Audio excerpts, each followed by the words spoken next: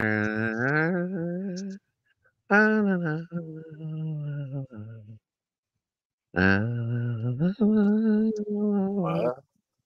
a hobo in Gerry's studio. Let's see. Who's all here? We got 3 people here. We need to promote earlier, I think. Because we shouldn't have people coming in this slowly. All right. Right. Let's go.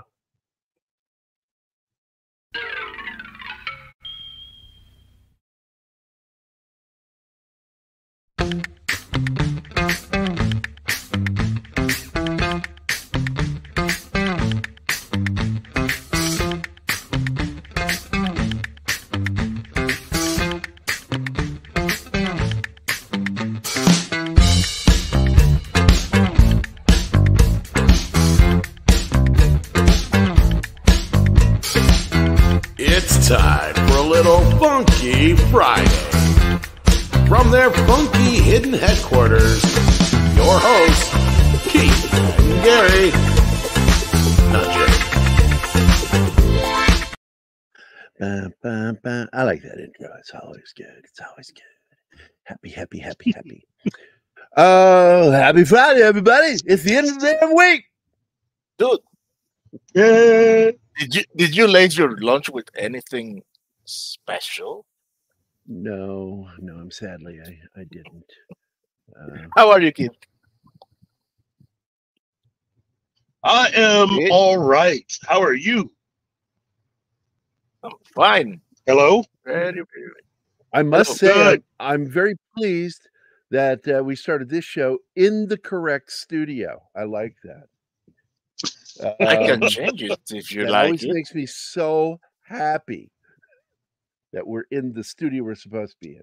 Fuck you. But, the only problem with this studio though is diabetes. There you go. We lost him in 2020, man. He's been dead for 4 years, man. He lived a long time. He was way up in his 80s. He was damn near 80 when he appeared on Craig Ferguson. It's like his only major network interview as an old man. Wilford Brimley on Craig Ferguson. And he seemed so confounded, like, why am I here? Hey. And he even asked him at some point, like, why did you invite me here?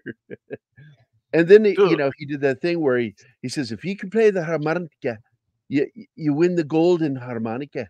And so he fucking played harmonica and won the golden harmonica. His one time on late night TV, Wilford Brimley. Love that dude, guy. I'm being censored again.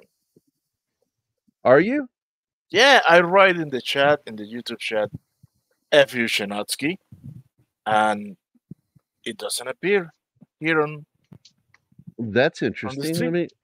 Let me see. Hold on. Let me go do the show here and see if it shows up for me. I invited Kitty Phillips too from Flip City Magazine, hoping she might show up. She's a lot of fun. Yeah, she is. It's like I've been on her show. It's her turn to be on ours. Oh my God! I couldn't write that word. All right, I'm looking. Oh no! I'm seeing hello Shanatsky, and but I don't see anything else from you. Okay, and King's Portal gave a loving F to YouTube. It appears, but it doesn't appear here in StreamYard. Dude, I think StreamYard is filtering comments. Wow. Interesting. Odd. And you're a wrench, so they shouldn't be doing anything with you. Yeah. This is the world in which we live now, where everything is policed. Yeah, that's really odd. So, anyway, I want to say hi to everybody. I see that Shanatsky is here. You want to put the banner up so I don't have to say I already did, but I don't have any problem in doing it again. There you go. That's for my good friend. Mrs. A is here. I don't think that's my school teacher, Mrs. A. Mrs. Adeg Balola. She's a friend of mine still over on Facebook, although I don't think she follows my political stuff. I don't do political stuff over there because it's run by a fascist. If you don't left think, you're not allowed to talk. And so I stick to my political stuff over on X, but I don't want to get overly political because I want to talk about things and I want everybody to feel included. But I feel more free to say shit over on Twitter. You do too. I see your post too, Keith. You fucking liberal.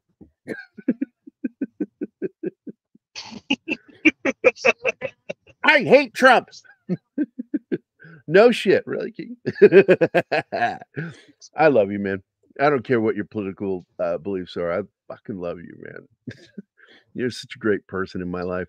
As long as you're not Sentai Ranger. No, go ahead. It's not my alien stuff. As long as you're not going to get upset about all the alien stuff I post. No. I don't. Nor the gay porn. No. Sentai Ranger Danny is here. Let's see. Anybody else pop in yet? Cal's here. What's up, buddy? Good Friday. Oh, Sentai Ranger is done. I figured it was done.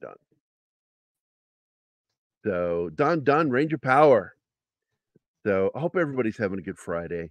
This is the start of your Friday right now here on TGIF, the show where we are so sweet that we can call diabetes. There we go. Paul Rudd's about the same age now as Wilford Brimley was when he made when he made the Ron Howard movie. Oh, Cocoon. Yeah. As Craig Ferguson pointed out in his interview that at the time that he interviewed him, he was the same age Wilford was when he was in Cocoon. The same age. Wow. So, but, it is Friday. We're going to be talking about some cool shit. As you saw in our thumbnail, we're going to be talking a little Stallone. We're going to talk a little Henry Cavill. We're going to talk some Godzilla, King Kong. And not all fans liked Joker 2 trailer. I got to consider myself in that group because I didn't like what I'll get into it later. First, how was your week this week, Keith? All right.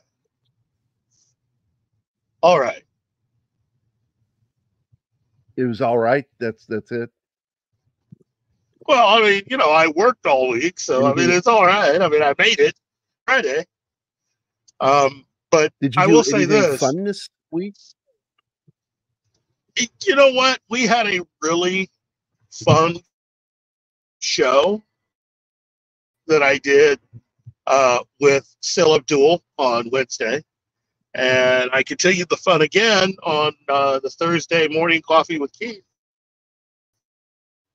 of which you made me taking a look at everything that's been going on at CinemaCon, which has been running this week in Vegas. And seems like everybody's having fun. Heck, even Marvel Comics is acting like they're going to try to do something.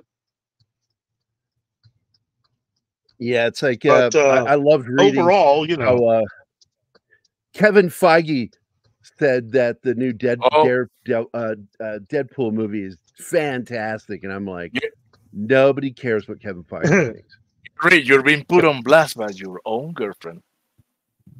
I was hanging out with them before the show, so I didn't get a greeting. That's fine. Oh, greet her. Hello, what am I confused? Greetings, Anima. I haven't seen you all day. Hey, Anima. Good to know you're out there and listening. Yeah, pay attention to me. Oh, hey, Russ Wolfen is here. Yeah, and of course our good friend Zax. Okay, I'm going. I'm on it. Do it. You do it, please. You want me to do it? Okay, let's see. Hey, fuck you, Kyle.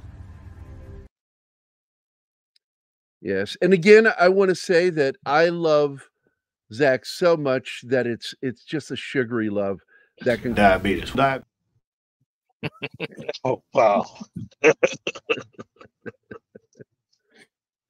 So hey, before we miss get Will going, for Brindley. I do. Yeah, I do too. What a great actor, great cowboy actor too. He was a cowboy. He worked on a ranch, and didn't learn that until I was watching the director's commentary with John Carpenter and Kurt Russell on The Thing. And Kurt Russell starts talking about how he worked on a ranch, and so he really loved digging into all that guts on camera. Just relished it. So, but anyway, this is our new little video. Hey guys, don't forget to click that like, subscribe, and notification button. We appreciate you watching the show. Now, back to it. Yeah, back to it. That's too gay.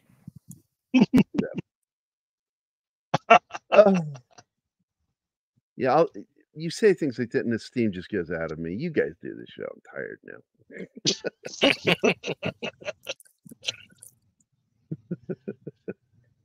Wow. Not much to say. Sorry, I'm actually laughing at what just said to me in private from Mac. If you get okay, fuck it. I'm going to show you what he posted this in our private group. I don't know what's wrong with him sometimes. My buddy Mac. Oh, wow. That's not right. Wow. I'm like, my daughter's in that group, but then I'm like, oh yeah, my daughter's like going to be is 24 this August. Like, oh my god, she's getting so old. This year, again, I will say it to her again. I said, you are 2 years away from being what I was when I was called too old for joining the army.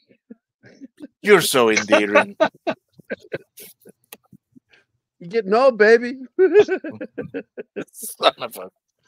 Better use those ovaries so they're going to dry up. Wow. Wow. These are the things I say to my daughter. This is the humor we have with each other. She's like, Papi. Oh. You get your girlfriend with banana in my pocket. Wow. So, all right, we got 25 people here. Let's get this thing going here. Again, don't forget to like and subscribe down below, and check your notifications and make sure you're still selected to get updates from us, because YouTube is notoriously unsubbing people, or as far as at least getting the notifications. And also make sure Kingsport didn't get his notification today. He said so in the chat. Yeah, see, that's messed up, man. YouTube don't like us. No sirree, Bob. So what is going on? What are you talking about, Don? Whoa! My own way. Look who we have here. Well, add him. I was adding because you hadn't added him. I'm trying. You talk about him, but then you didn't add him. So then I go to add him, and you fucking remove him. You're an asshole. You know that, Martin? Oh, that was fun. Thanks for the invite, my friend. How are you, Pops? Man. I am very blessed. Very cool to be here. Thank you so Pops. much. Good. I can't hang too long, but I thought I'd stop by and we could plug Gary's interview on Sunday morning. That'll drop, and yeah, I always love what you guys do. Oh, is that cool? You're going to drop it on Sunday? Yeah, Sunday morning at 9 a.m. That's going to drop Eastern time. It'll be there for everybody. We had a great long talk. It was wonderful. So yeah, it was fun. I really enjoy it. I think some people are really surprised when I tell them things. Yeah, because like I was on another guy's show. Was it Mad Ruth? I can't remember. I was on one of my friends. It's Diabolical's channel. And when he found out about the kidnappings, he was like, what? Yeah. And I'm like, yeah, I was kidnapped, and I'm a product of parental kidnapping, and my daughter was kidnapped, and I got her back and fought for her the legal way. My dad just kidnapped me and raised me, And I always kind of criticize him for that. I said, so it wasn't worth fighting for? Is that what you're telling me, Dad?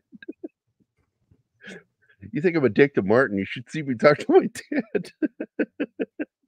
I'm a jerk with my dad when he was alive. But he was kind of a jerk to me too. I mean, that's where my sense of humor comes from. My mean sense of humor comes from my dad. And so I always like I would pull a prank on him, Pops, and he would get so mad at me. And I said, I got it from you. Wow. Don't get mad at me. You taught me to be this way. It's great to finally be able to come to the show. I obviously I've been listening for years and years and years, and just made a point of trying to carve out this week for sure. Yeah.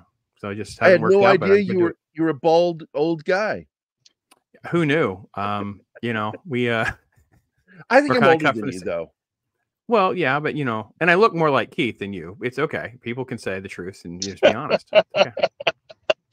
Yeah.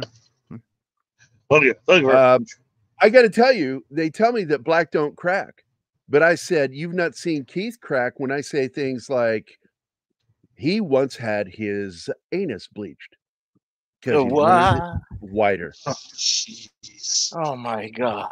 Oh, jeez. Oh, jeez. Oh, jeez. The mean things I say to Keith. Lord have mercy. Yeah, Zax is going to be having me on his Shogun show because Anima and I have been keeping up on this new Shogun show. Have you been watching it, Pops? No, I'm at this point. I was going to be so late to it. I figured I would just get it when it's either near completion or whatever. Then kind of come in and kind of get caught. Watch the whole thing at one time. Yeah, it's just And there's so many other things I'm trying to wrap up at this point. So it'd be I'm definitely going to catch it. I've not heard one real negative thing about it, so I can't wait.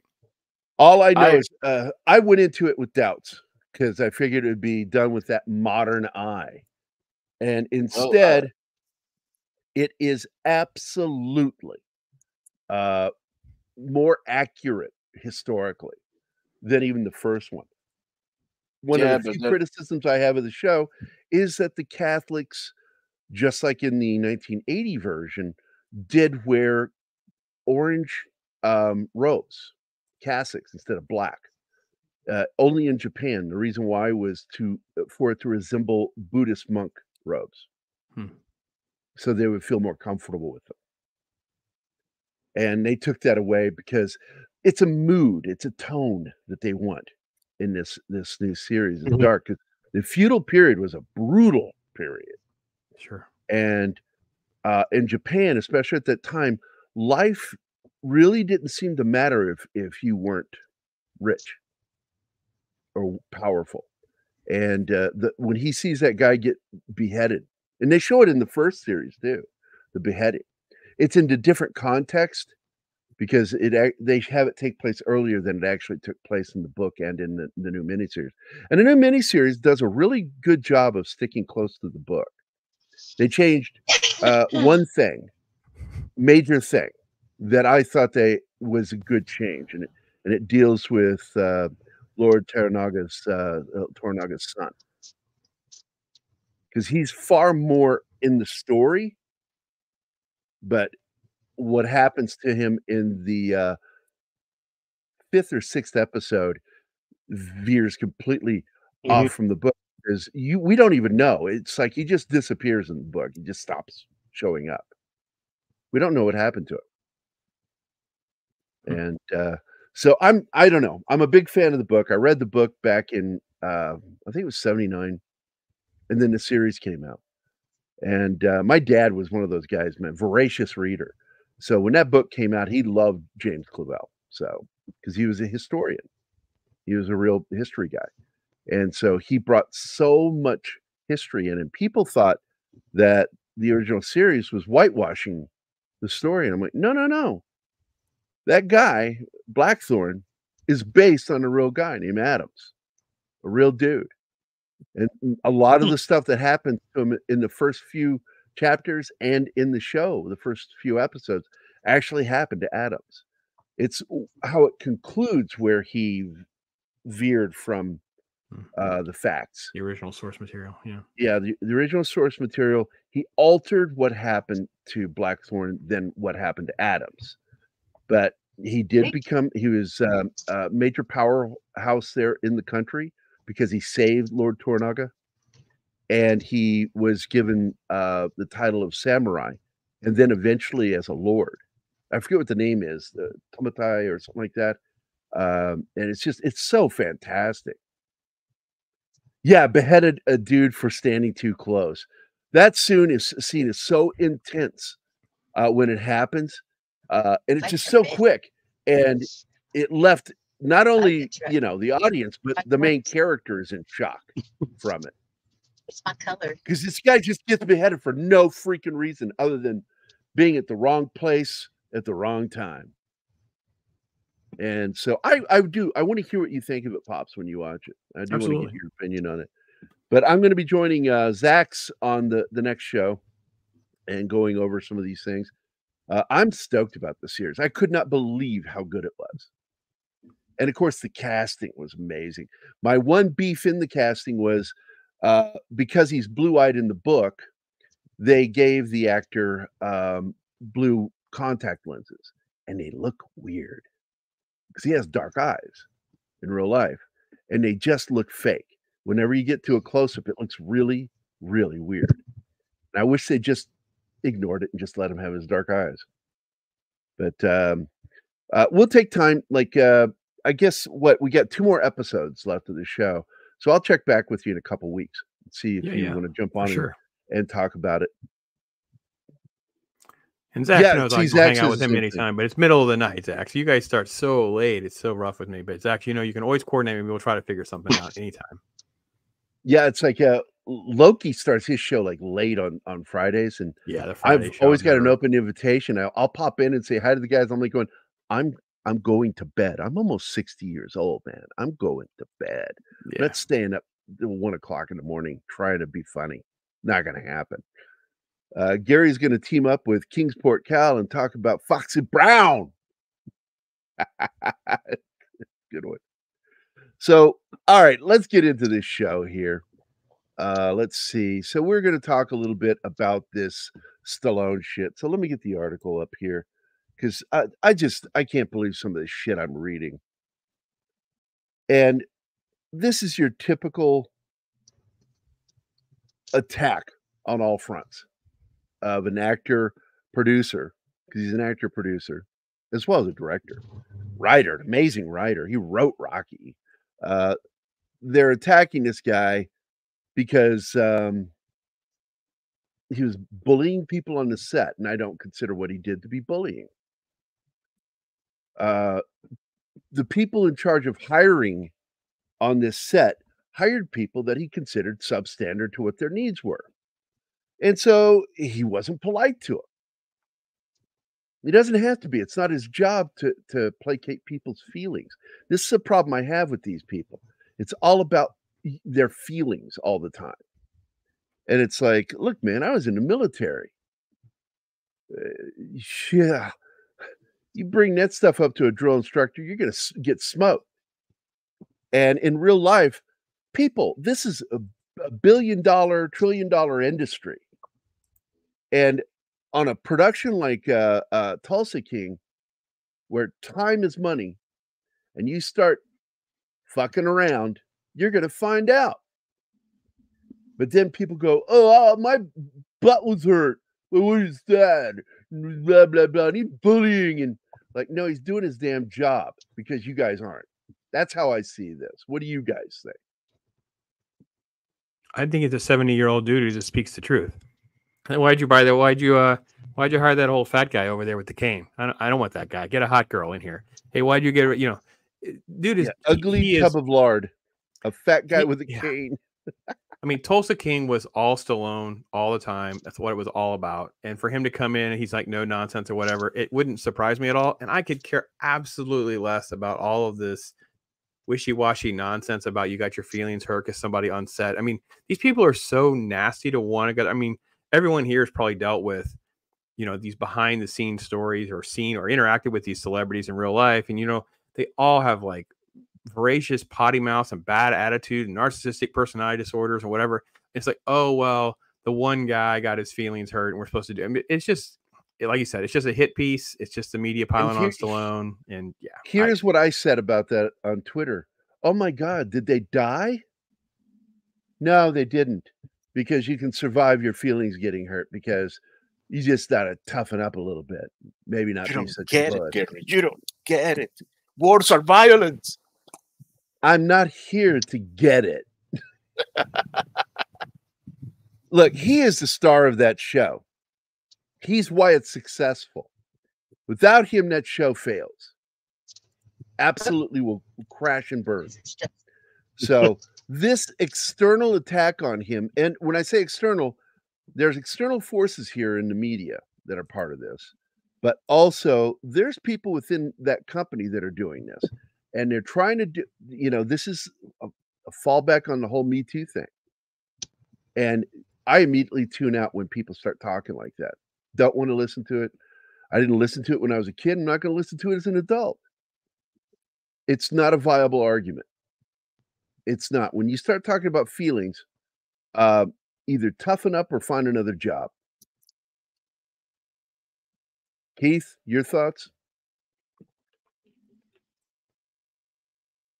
He can't speak right now. You heard him. Hold on. Shh. He's talking. He's not talking. I don't know feelings. It's all about Keith's feelings. He stepped away to do black guy stuff. So this is just more of the same crap. And they're just going to keep doing this until it fades away. And I just tell people, don't follow this stuff. Don't agree with it. Walk away from it and ignore these assholes. It's the only way we're going to get rid of them because they are dying out. These are like death throw kind of things. They're dying and they're just attacking viciously and lashing out. And fuck them. Stallone will survive this. If I had Stallone's ear, I would ask him, put in the next script for the next season, have a scene where you refer to another character as an old fat lard. You know what I mean? I would literally just troll right in the script. Yeah. Right in the script, in the story, in the scene. Episode 3, you'll have this insider baseball. This. Yeah, I would absolutely 100%. I'm going to own it. Yeah, that's what I said.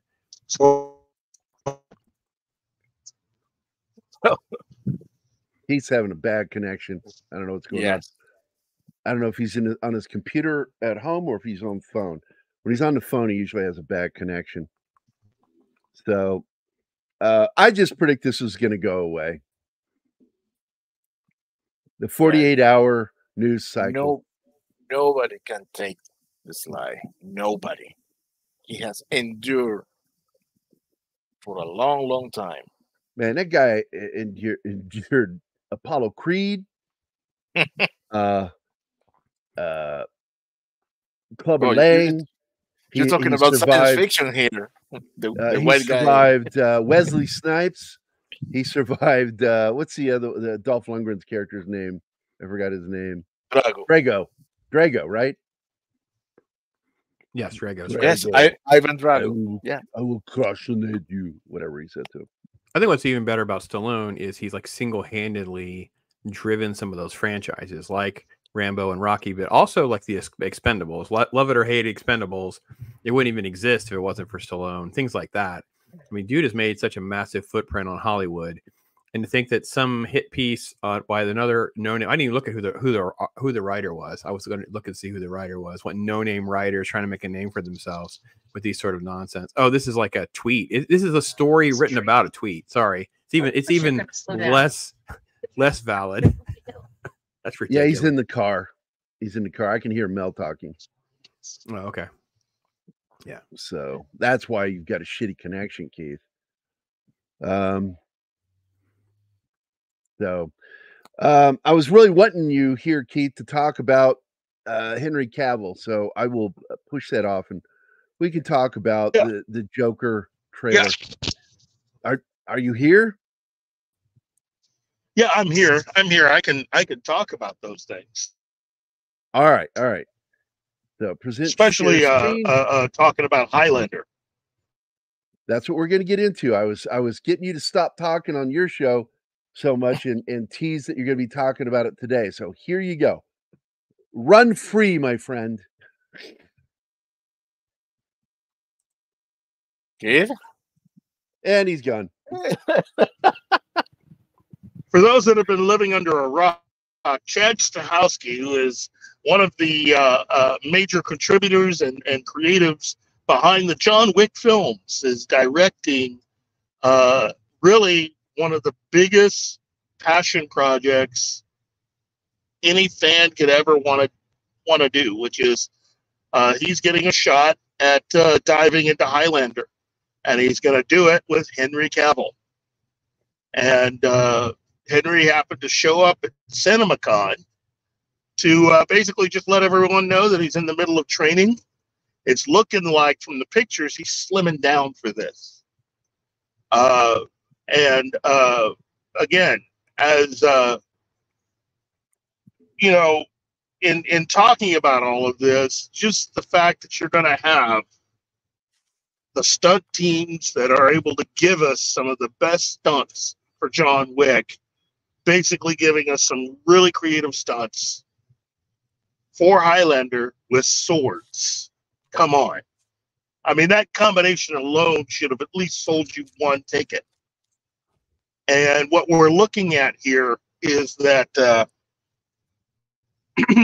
per an earlier discussion with Chad Stahelski, an earlier interview, there had been discussions about how everything with the original film went right and how and why all the other sequels went wrong. And it looks like Chad Stahelski figured it out, which is the ending to the movie is a definitive ending.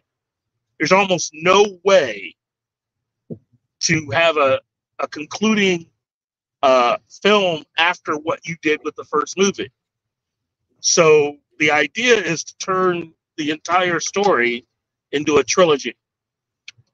So to take that first film and turn it into its own trilogy by just stretching the entire story out. And that seems, in my opinion, to probably be the right way to go. I can't think of a way to actually come back with a sequel outside of that idea. And I'm sure a lot of other fans have tried, but anyway, I think work will begin towards the latter half of the year, and still no announcement as to who's going to play Kurgan or who's going to be Ramirez, even who's going to be Castigar. Wasn't Fassbender cast or no? No, that was a discussion you and I had the last time I brought this up, and I thought Fassbender would be good. But after discussing it, yesterday on my show, I think Martin and I were talking with everyone else, and I think one of the names we came up with would be Antonio Banderas would make a really, really good Ramirez. And mainly because, in my opinion, yeah, because that's the one I suggested. Yeah, he's the one I suggested. Yes, you did. You know what? I will give you credit for that one. Because I remember our discussion on that, and I brought that up, and you went, and I went, yeah, right? 13th Warrior? Come on, this guy's perfect. Yeah, for this role. He would make a fantastic Ramirez. And then someone brought up Idris Elba, and they were trying to say that Idris Elba would make a very good Ramirez, but in my opinion, Idris Elba would make an even better Castigar, because in the original movie, Castigar is a really cool character. He's one of the few immortals that you meet in that movie that is actually a friend of Connor McLeod's. I mean, you only meet two immortals that are his friends. Everybody else is trying to kill him. And Castigar, if you're going to stretch out the entire story, Castigar's part can then be bigger in the movie because you can see more of the character. Castigar is the character that you meet in Central Park. that he and Connor. Yeah, you meet him on and his the death bridge. scene is because some people. I mean, his death scene is one of the coolest effects in the film. Yes, in the alleyway and sequence. But also you get no emotion in that scene because that's right. And I've because you don't spend enough time with letdown. Yeah. And then on top of that, if you're going to basically stretch everything out, his is, spoiler alert, unless they decide to change it, his is the final death before the third act of the film. So, really, whoever you cast as Castigar is basically going to become someone who the audience should be invested in, and for whom you should at least be able to establish that Connor has a really deep friendship. And in many ways, in my opinion, that kind of replaced, or at least helped to keep Connor going, since he didn't have Ramirez there all those decades. So, it's just, I think it's going to be a great film. And again, Chad Stahelski is just beyond excited, which is great. He's kept up his excitement through all of this. Even when some of us were, we've been talking about this since we started the show. So to finally get around to actually having this go into production, fantastic news. And this is just one of many films that were discussed during CinemaCon. I think by next year's there's CinemaCon, still no they should be able to have yet some footage. And there's still no confirmation on Fassbender. That's still just a rumor, right? Yeah. Fassbender would be really cool, but I don't know how he would stack up physically against Henry Cavill. And so I've evolved my thought a little bit. And I know this is going to sound weird considering they have a movie coming up, but Alan Reichens, who plays Reacher, would make a really good, he would be, I think, an even better Kurgan, because he is a big guy. When you see pictures of Alan standing next to Henry Cavill, Alan's good size standing next to Henry. And if Henry's going to slim down physically, that'll even really when you say make slim down, Alan appear bigger. You're saying that he's losing some of his body mass from his muscles. Yes, he's because he did it for what he's doing. He's becoming more lean. Yeah, he's leaning up. He did that for Man from U.N.C.L.E. And by the way, I brought this up the other day. If not for Armie Hammer, we would have gotten a sequel to that film. Oh, jeez. That is a film and where the again, co-star hurt the film. Yeah, I look. You can come up with. You can't tell me that nobody would be willing to do that if they got everybody back together again to do it. Armie Hammer would love be back. To see it. It was a great movie. who would you? I thought Cavill's performance as Solo was outstanding. Yeah. So who would you get to be Ilya Kuryakin? I would get a Russian actor, or if I wanted to honor the original series, have a Scotsman play a Russian. And Kevin Kidd would be really good in that role. I think he's a little too old. Kevin Kidd is, right? Yeah, he's like 49, 50 years old, right in that area. Yeah, I wouldn't go that old. I wouldn't do that.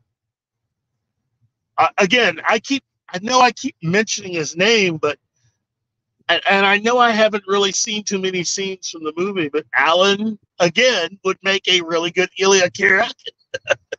Because Gerard Butler is also in that age group. If you're going to go to do like they did in the original film, have a Scotsman play a Russian, Another one that I think's young enough is James McAvoy. He could pull it off. Ewan might be a little too old. Yeah, he would be another one I'd like to consider. But to be honest with you, I do agree with you that it would have to be. Yeah, a Russian actor would probably fare even better. To be more realistic, I would get an actual Russian actor.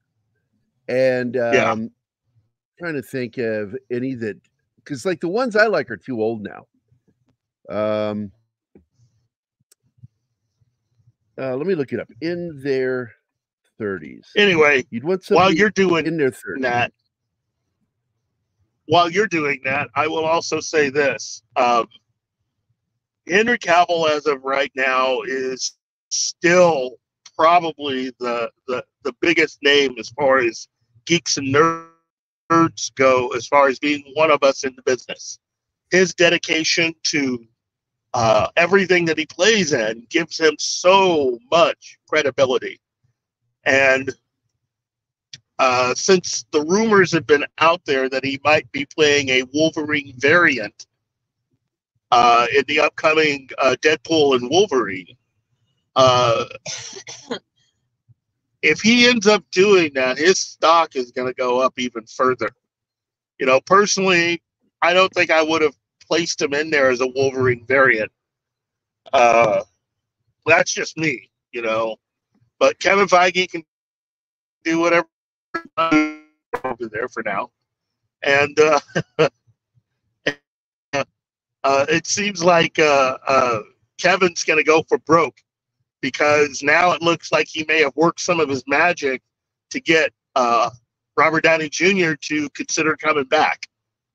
And after that glowing response in a recent magazine interview, it looks like RDJ is beyond open for it, meaning that maybe even Iger, given the current situation, has authorized go ahead and offer him whatever he wants.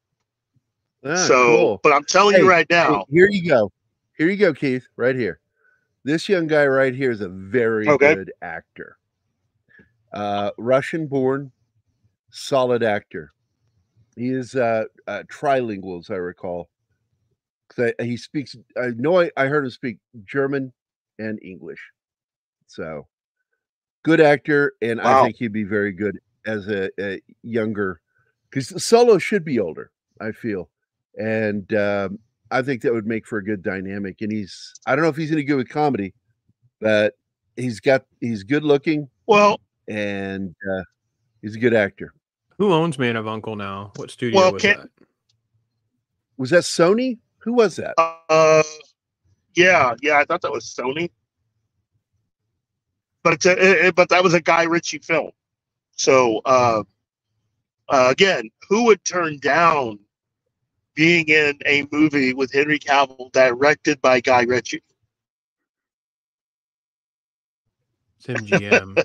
So maybe Amazon. Is it MGM? Your career right Amazon there. owns them then. That's I just can't see this making Cavill's radar screen with the amount of projects that he has on his plate pretty much at all times, especially if he's going to end up dipping his toe into some sort of Marvel He's now kind of in control of what he wants to do. Yeah. And he's at that point now. But I'd like to circle back to sorry, go ahead. The other thing no, I was just going to say, in answer to what you're saying. Hold on, Keith. The reason why he would consider it. Oh, Keith, hold on just a second. You got a delay. Go ahead, Pops. What were you going to say? And then no. I wanted to finish his thought on that first, and then I want to circle back to Highlander real quick and ask him a question about his thoughts on Highlander. Okay, go ahead, Keith. I'm sorry. Well, the reason why I think he would do it is because he is completely out of the running for Bond. And that was a part that he wanted. So this is as close as he will ever get to being James Bond. Is the next best thing is portraying this other character that the role over Craig. Yeah. But this is another way of doing it, because this is another character that Ian Fleming created, which is Napoleon Solo. So playing that part, I think, is about as close as he will get. And you're right, though, Pops. He is going to be very, very busy. I don't think he will ever really slow down between now and now. I think he's very busy, but he will be busy on projects that will interest him, and that's the important thing. He won't just be sleepwalking like certain other performers. You know that every project he's going to be in from here on out, he is invested in fully. So that's a good thing. I think that's what fans have always liked about him. Obviously, the Witcher thing even cemented that, I think, even deeper for fans. Like, fans just really respect the fact that you were a big fan of the IP you were working for, and part of the separation become at the hands of people who are not fans of that. So let me ask you though, Keith, because I'm actually going to be the naysayer of the group. I'm not thrilled with the idea of doing, even with Chad, even with Henry, of doing Highlander and redoing the first movie. I was hopeful that they would do something that would be more prequel driven, maybe deal with ancestors, you know, McLeod ancestors. Going to be doing that. I think that is in there. Okay. The one thing that they talked about was that they're expanding on the universe. Right. No, I've read the quotes. And I think that's a good idea. I think that touching on the things in the story of Ramirez, it's a necessary thing that if you're going to do it, and you're going to require that. Fans, maybe you don't feel that way, but a lot of fans want to see a rehashing of that story and a little deeper. And because as good as the film is, it had some problems, and I would like to see those things kind of fixed in a new film. Well, also expanding on Kurgan, because you only know about Kurgan. Look, the movie. He was much better character when he was written. Yeah, but I mean, the thing about it is that there is room to expand stuff as long as the writers that you get are really good.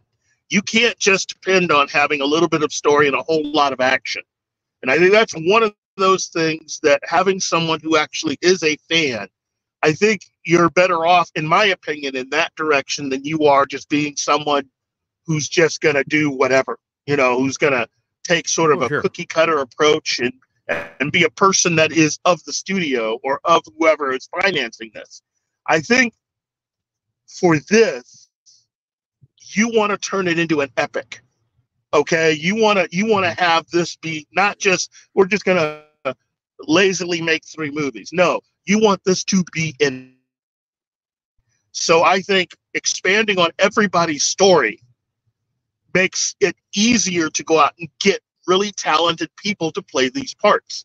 If you're going to have Antonio Banderas, it's not just the fact that Antonio has to be able to wield a sword. You have to buy into the fact that Ramirez is 2,000 years old by the time he even meets Connor McLeod. So you can have a little bit of stuff going into that. Yeah, that's and touch on a little bit more experience. Yeah. Yeah. And then I would love to also see, a Clancy Brown Kurgan grandfather setting up the Kurgan that we get later on. I think that'd be a great way to pass the torch. It gives people the type of fan service that they can enjoy, but it doesn't derail the whole story. I think it would be nice to have the actors in there in some fashion. Hey, guys, I want to read some of the comments that's up here right now. Let's see. We got starred comment from Kingsport Cal. For those who have been living under a rock, famed and prestige comic book writer artist Ed Piskor has ended his life because of it's cancel culture. Cancel culture is poison. Period. And I don't like it when either side gets into it. It really bugs me when I see people who are anti. Well, don't you cancel this person? Blah blah blah. Then they turn right around and do the same thing. And I don't like that. I don't play that game. I think it's wrong. Don't mess with people's livelihoods. Don't do that shit. It's evil. If you want to know what evil is, what led to this man's death is what I consider to be evil. Thanks for posting that, Cal. I appreciate it, man.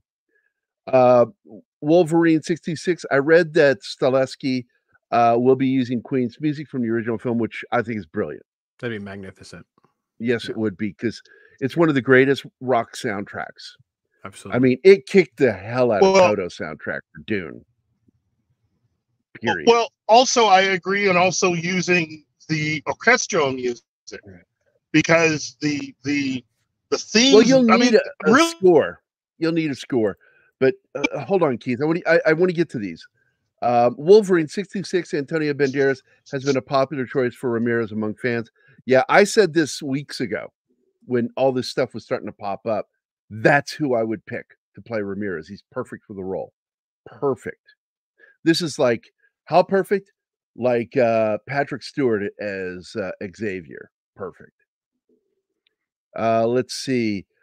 Some asshole named Martin Acosta Santana said, I prefer Adrian Paul. He became a swordsman. His features in tone with how Ramirez looked by Connery. Yes, in fact, I used to say that if they ever did a biopic about Connery, Adrian Paul should play him because he looks so much like him and his accent. And he does have a connection to the IP, and it would be nice to see him in the film in some form. But, he is referred to by the late Bob Anderson, who was the sword master. I mean, he'd been working since the 20s in cinema. He worked with Errol Flynn, Basil Rathbone, choreographing their fight scenes. And he was the trainer for Luke Skywalker, Mark Hamill, and he was also the stand-in for Darth Vader in the fight scenes, the lightsaber scenes in Empire Strikes Back. And I do believe he did some of the fight scenes in Return of the Jedi. But he said the best student he ever had was Adrian Paul. I have a question. In an interview. Adrian he's a swords master now, and has his own school. He teaches classes. Yep. Yes. Is his school involved at any level with this movie? With this I haven't heard a thing. I've heard nothing. I don't know who they're, because they have a swordmaster trainer for this film. I don't know who it is. It may be the dude that did the Star Wars prequel trilogy. I don't know. He's a good dude. Nick Gallard? Yeah, that dude. That's the guy. If they get him, he would be perfect for the sword play. But they may also be going to somebody with a martial arts and sword skill. So I don't know. Let's see. Castigier had more scenes, but yes, they were cut and the footage was lost in that fire. I remember that shit. Yeah. Good chunk of deleted material lost forever. There's no negatives, no positives, nothing left of the prints. Possibly some video footage. But they still have the script. They still have the script. And Stahelski would have access to that. That's the reason why I said you could pump it up to the point where you could have someone like an Idris Elba in this movie if you make the role of Castigier worth it. And I think there's enough worth it. So Wolverine also says that Warner Brothers did Man from U.N.C.L.E., and it is a Guy Ritchie film. Another sad thing, I brought this up because I introduced Anna, my girlfriend, to a lot of great films. And I introduced her to one of my favorite films, Rock and Rolla by Guy Ritchie. And she loved that movie. And at the end of it, it says, they're going to be coming back in a new film.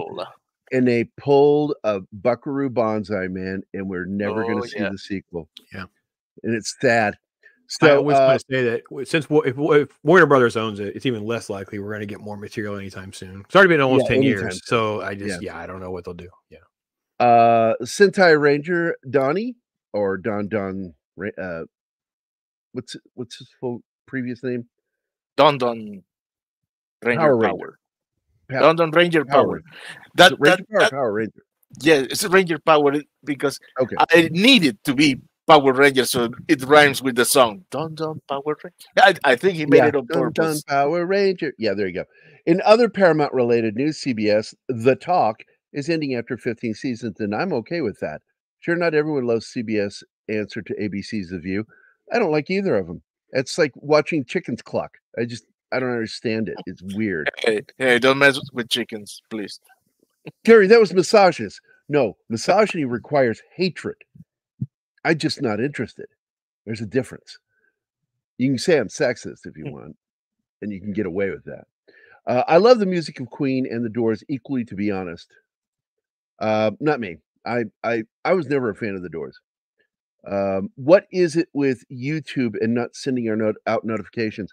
I'm sorry, Penny. I don't know what to say. It's bullshit. It really is. Any more good comments here, Martin? No. Keep starring them when you get a good comment. Whoa. So let's get back to the discussion here. Are we done with Highlander, or we want to go over a little more on that? One last thing I want to say. I want to highlight Michael Kamen, the late Michael Kamen, whose work and music is incredible. And he composed the music for the first Highlander film. I think you should at least attempt to at least bring back a lot of that music also. Because a lot of the music he created for that film really helped to make the film. I'm a big Michael Kamen fan. I've enjoyed all the music that he did for the original first Die Hard film, all the music he did for Robin Hood, Prince of Thieves. I enjoyed the music that the silliness of that film, but he was really good at it, and I miss his collaborations with Eric Clapton. The work that he did with Pink Floyd.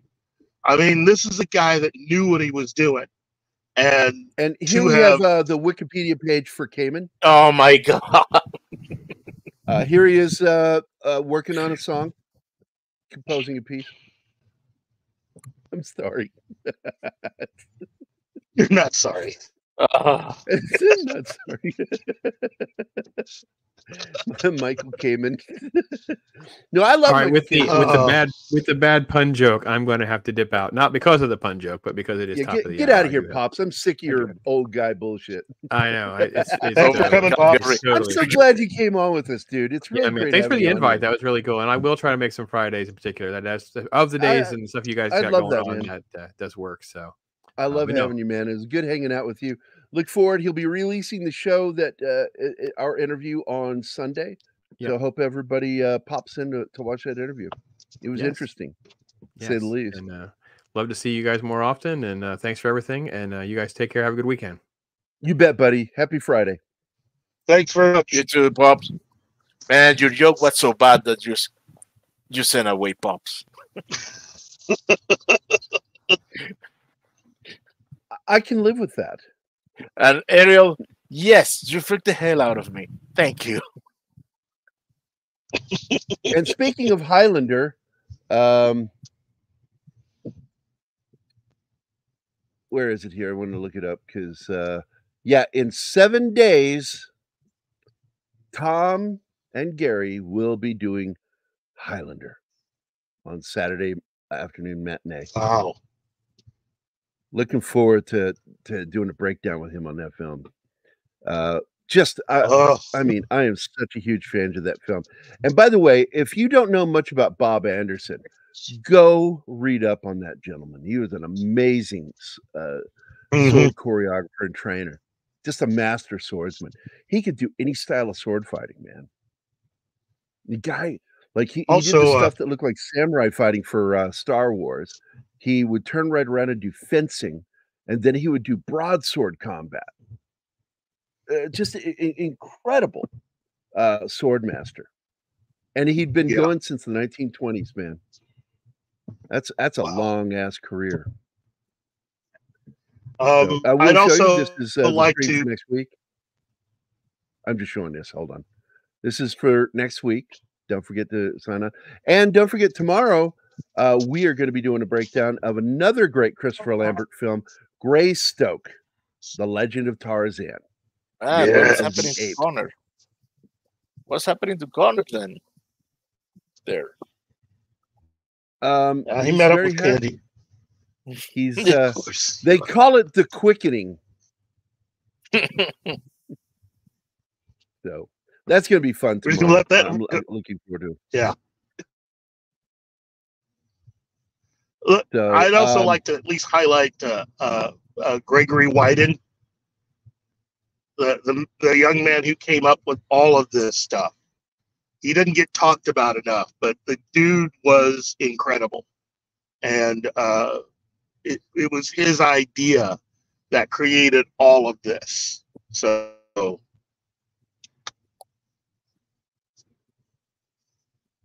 absolutely. So we've covered Stallone, we've covered Henry Cavill.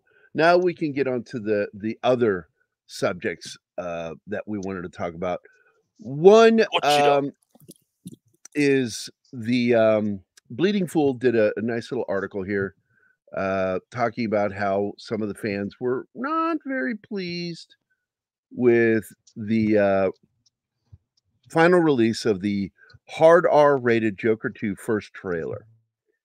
And the biggest shock in the trailer is that Harley Quinn is actually a patient in the hospital instead of being his doctor.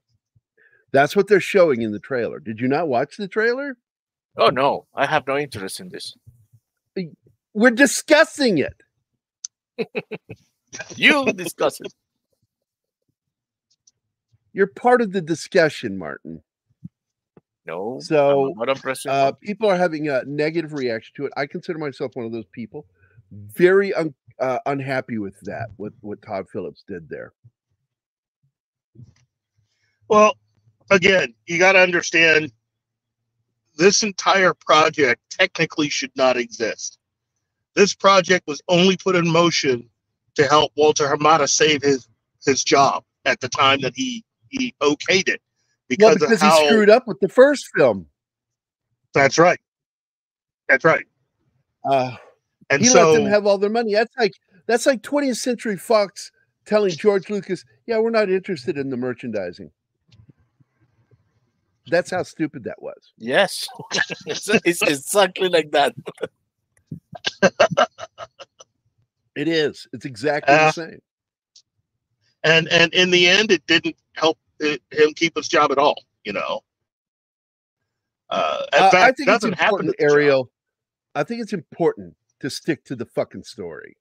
It's weird to change the story that way.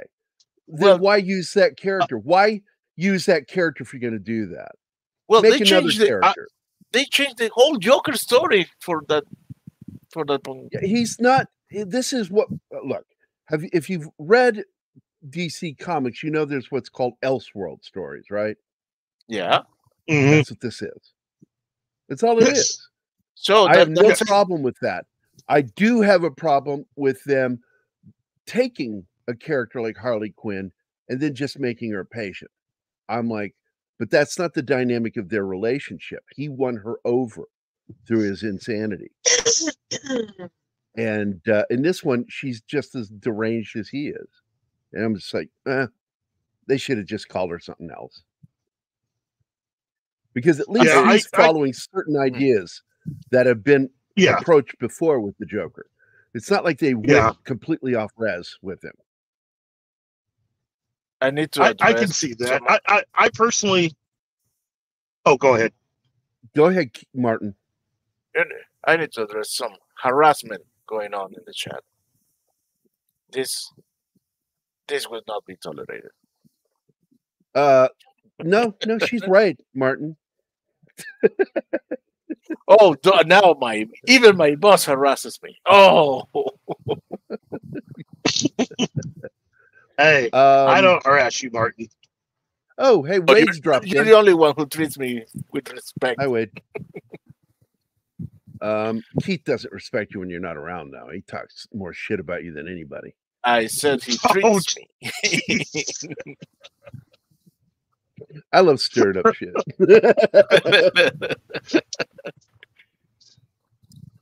It's like I used to say things to people like, really? You like him? But he's the one that said that you like to fart in a bathtub and bite at the bubbles. Oh, jeez. That's funny. Oh, jeez. Oh, jeez. Okay, look at this comment.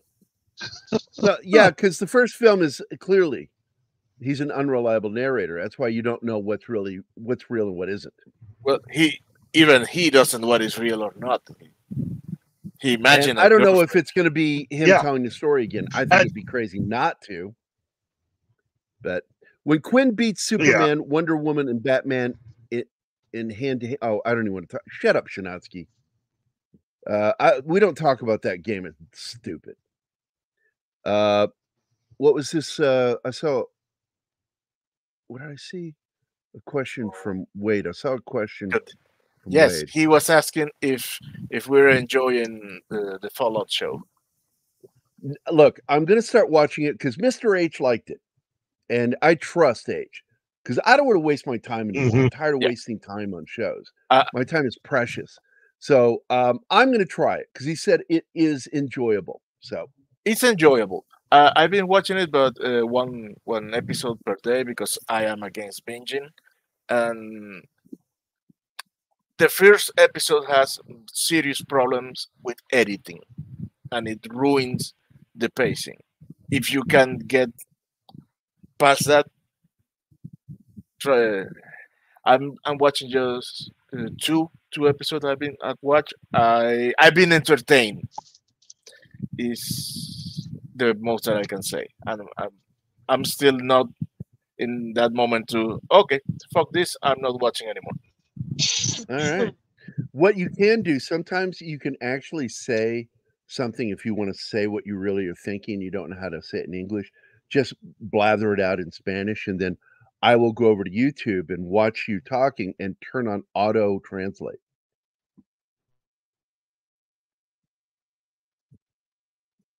The fuck does that mean? Go on. Tell me. What does that mean? Look, I'm a big Goggins fan. I love the guy. He's the only reason why I watched season 1 of that SEAL Team show on the History Channel. And I didn't like that show. And I hated the second season. Goggins is awesome in the show. I even watched. I had no interest in that Principal show with him and the dude from Eastbound and Down because most of the time I don't find that guy funny. He's just sort of annoying.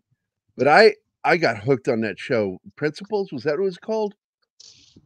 Where they're both sharing the role as principal of the school until somebody else steps in. And I ended up finding that show very interesting. And Goggins is really the reason that show was awesome. And that's all I got to say. Walter Goggins could read the phone book, and I would watch him read it. Dude, Shanatsky has the whole thing very well condensated in this statement. The look is the right look. The character needs a little work. And this one, yes. That's interesting. Okay. Because the first season I enjoyed of Westworld. From that on, it was garbage. Let's see. What is this? Zach says the story in episode 1 is completely nonsensical. At least the vault portion. Goggins is great, though. And that's what everybody is saying. Is just he's worth the price of admission.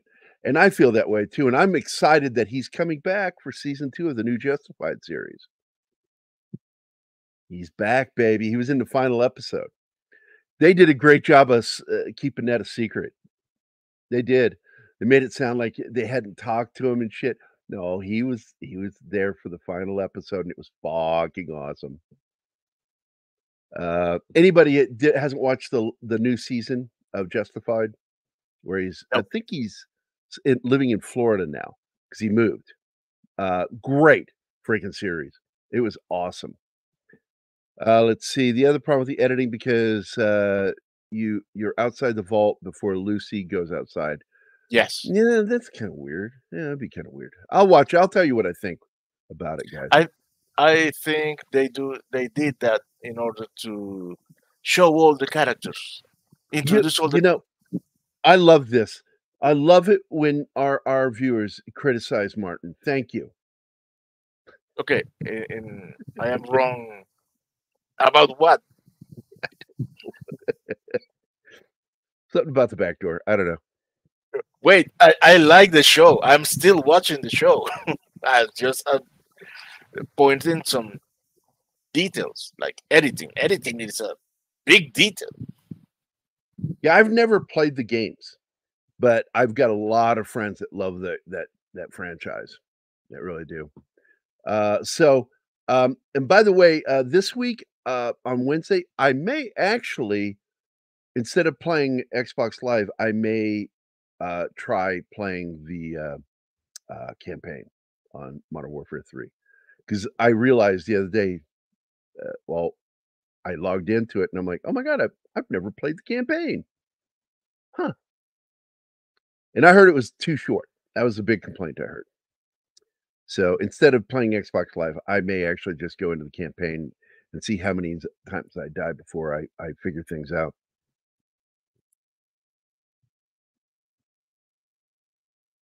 What's this? What did Ariel say? You're just wrong, Martin, when you have been right.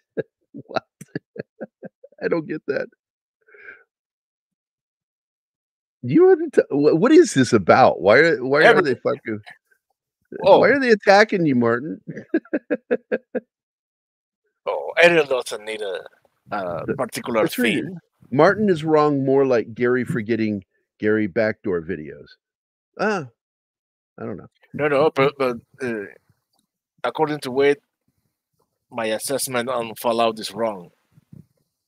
Oh, okay. Is that what it is? Okay. So anyway, just to wrap up here, Keith, what are your thoughts? Did you watch the trailer? Nice poster, though. I do like this poster. Yes. I'm not a fan of Gaga, though I think she's got an amazing voice. I just the idea of it being a musical kind of bothers me, but I understand it's all in their head that they're sharing this madness of living in a musical. So I'm like, I kind of like that idea, but to have her not have been Dr. Harley Quinzel. I get it. Yeah, I get what they're trying to do. And I know that this is an Elseworlds. So I think compared to you, I think I'm a little more lenient about some of the changes. I'm all good with changes as long as you're not saying that this is the actual way that the characters are, and that this is not attached to the main universe of movies that they have, that they're beginning to roll out. To me, the Joker is just a whole different thing, because you got people that are wanting, like, there are certain fans that want Robert Pattinson to be a part of this, and it's like, no. We don't need the addition of Dumb 7. Okay. We just need to allow hate for Gaga. Todd. Yeah. Look at it. These are all women. You know what? Without really. Yeah.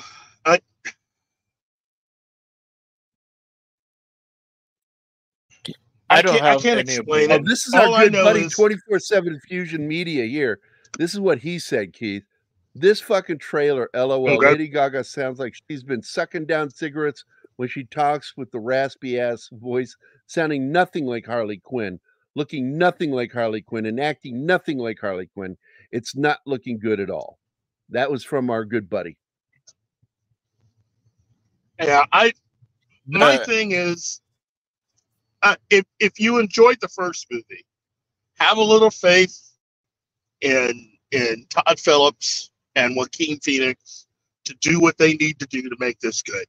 And again, you got to understand, this was never meant to be a part of really anything else. This was just a project that was really just a one-off that's been given a second chance, mainly because it made a whole lot of money. Oh, and it won an Academy Award. You know, and not just any Academy Award. It won Best Actor.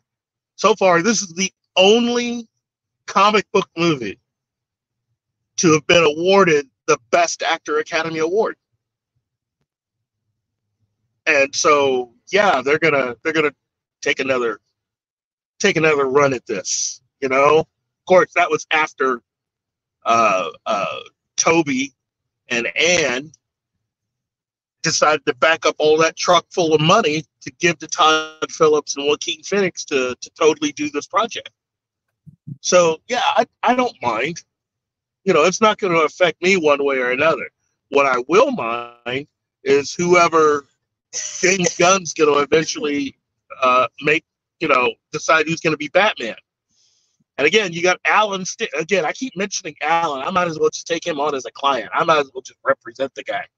But Alan wants to be Batman, and I don't blame him because he looks like Batman. So, I don't mind. Now, if we get another trailer in a month or two, and things, I change my mind, I'll let everybody know. But for the most part, I don't mind.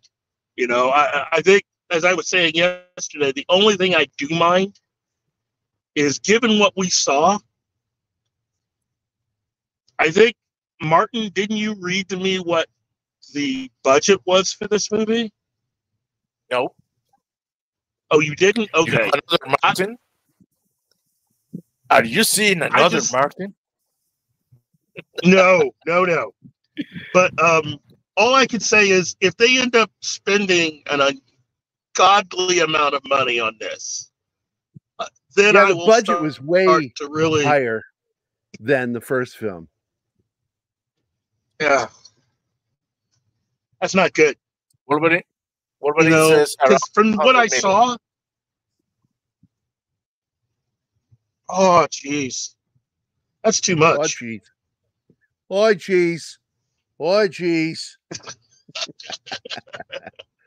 All right, so you're not going to let that go.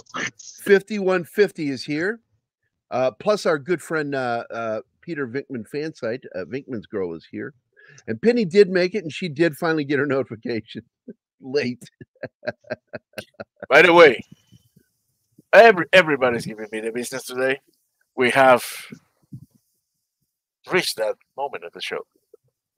You can go for it.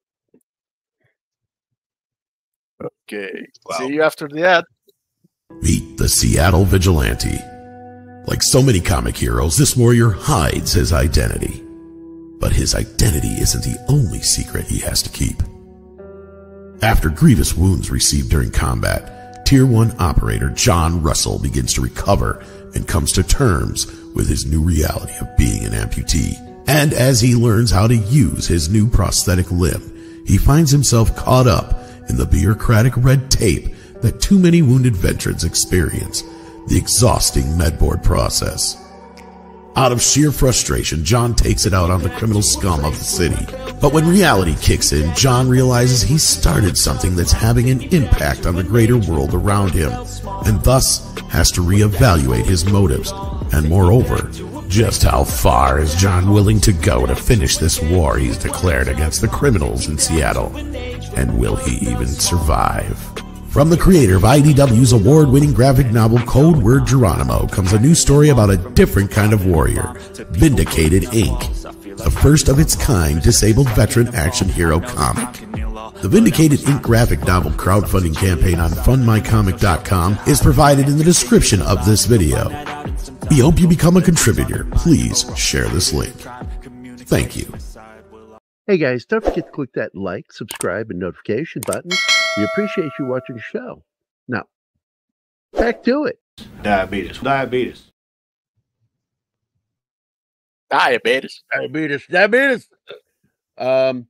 The last thing I want to talk about really is the new trailer dropped for the Penguin. And as much as I did not like the Batman, I actually liked the Penguin in the film. And so with the focus on the Penguin, I'm actually going to watch this show. How about you guys? Did you watch the trailer? No, I didn't. Yeah. No, you didn't. Well, I know you did, but I know Martin didn't. And I know you feel the same way about the film, but what do you think about this new show? I'm willing to give it a chance, but I will say this. I am, first and foremost, the caliber of talent that you have both in terms of the makeup and the look of this movie. They gave it it's got a very cinematic feel. And that's a good thing, because you want to make something that at least feels like it is a part of the movie. As much as I didn't like it, I at least like them trying to do that. I hope the scripts are good. I hope that all of the additional actors that they're putting into this are going to be good. Do I wish to see more as far as another movie? Personally, no. But I mean, not interested in the second film. You know, nope. Not gonna watch it.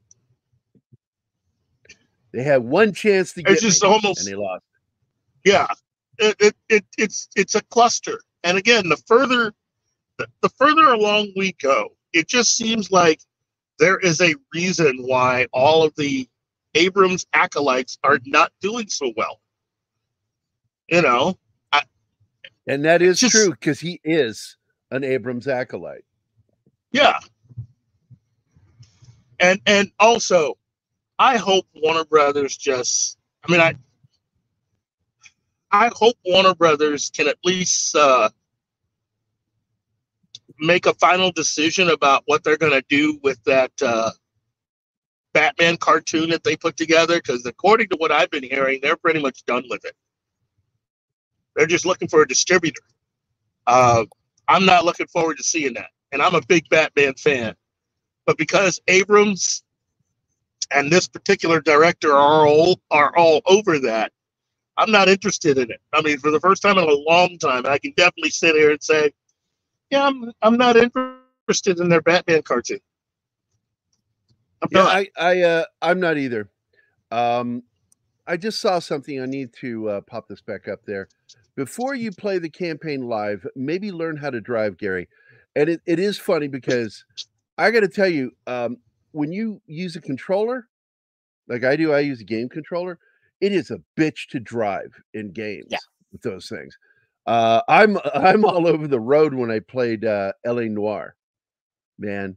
Like, I was like hitting newsstands, bumping people walking across the sidewalk. I mean, crazy. You didn't see John playing Cyberpunk. When he got in the vehicles, he was the biggest menace. I'm the same way. I'm a terrible driver. John under the bus. When you got a controller, man, if you don't have the steering wheel, trying to drive with the controller is a bitch. And I hated it. And same thing with Modern Warfare. My least favorite parts of the campaigns is anytime you're in a vehicle. I hate that. I like it when you're a gunner on a vehicle or a plane or a helicopter. I do not like it when you're put in a position of having to drive. Fuck that. I'm out. I will never learn to drive in those games, man. It is just too freaking hard. So anyway, I wanted to point out, because these are things they're talking about that's in the film. In the teaser trailer above, Cobblepot talks about an older gangster named Rex Calabrese that he admired when he was a kid. Calabrese is a character that debuted somewhat recently in the DC Comics universe as the man who ran Gotham before Falcone. He was called the Lion, and he debuted in Batman Eternal #1 under his alias of Leone. He would later be revealed as Calabrese and the father of Selina Kyle. The movie establishes that Falcone is Selina's father, which is something that had been somewhat canon since The Long Halloween, but was changed in 2014 with the introduction of Calabrese.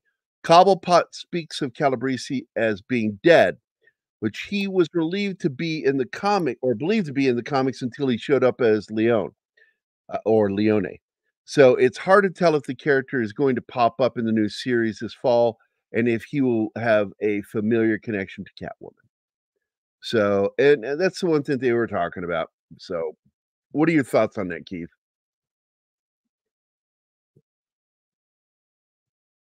Oh, he's muted. Well, I think they are milking the Corleone name. Oh, trying to avoid. Yeah, Leone, Corleone. But Leone is a real name. Yeah.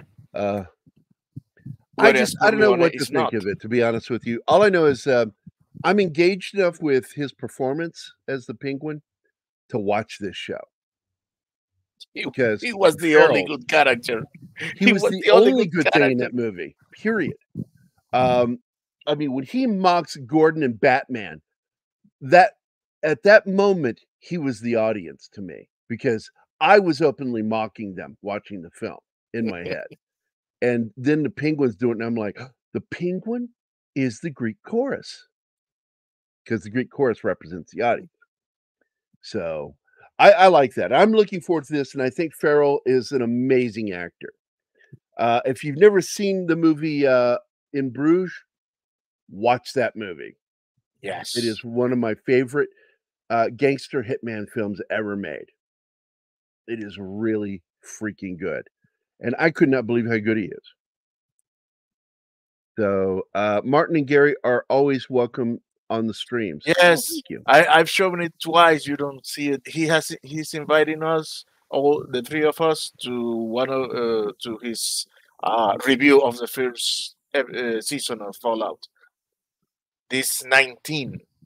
I'm looking when? For the 19th. Yes, I'm looking for the. It's going to be a Friday. Oh, that's tough. That is tough, man. Because I do this show, and then I try to rest up and to try to be on Loki's show, and I don't always make it on Loki's show. We lost Keith. Yes. Apparently, Mel killed him for driving bad. I shouldn't joke like that. No. Life could be very ironic. Martin and Gerry are El Rata La Rata.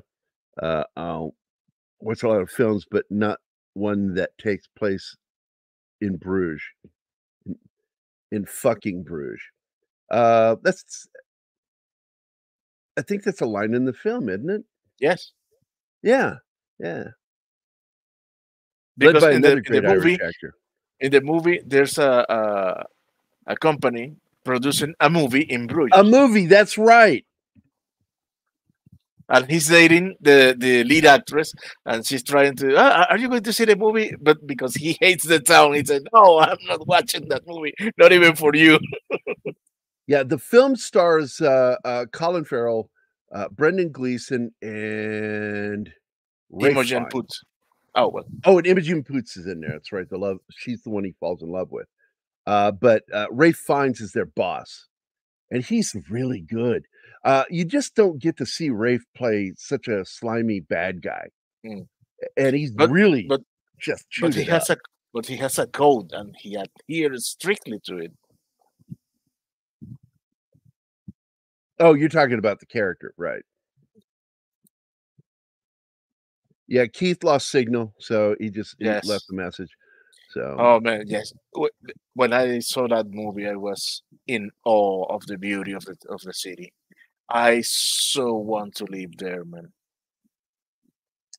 So, well, this is sad. I wanted to try a new game, and I don't know if we're going to be able to do it because Martin is the only one there.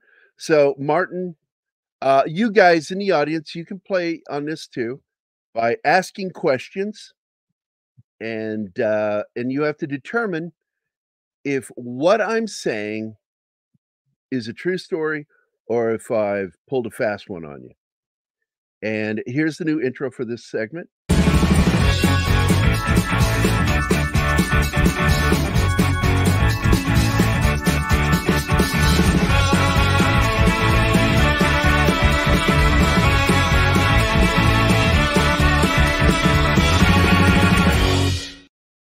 So with this new segment is based on an English show that I love. I watch religiously and it makes me laugh. They give points, but there's no money. There's nothing to really win. It's just one team beats the other team. And this one, it's just going to be you and me and the audience, our wonderful chat. And in this, I'm going to tell you a story that was typed up earlier, and you have to determine if the story is true and you can ask me questions, and you can try to catch me if I'm lying. And we'll go for, hey, D-Bud Martin, what's up, my friend? Yeah, we guess show all over again. It's we are without kids, so it's going to be a little difficult. But here we go, guys. Anybody's allowed to ask me questions, and you have to determine if I'm lying or telling the truth.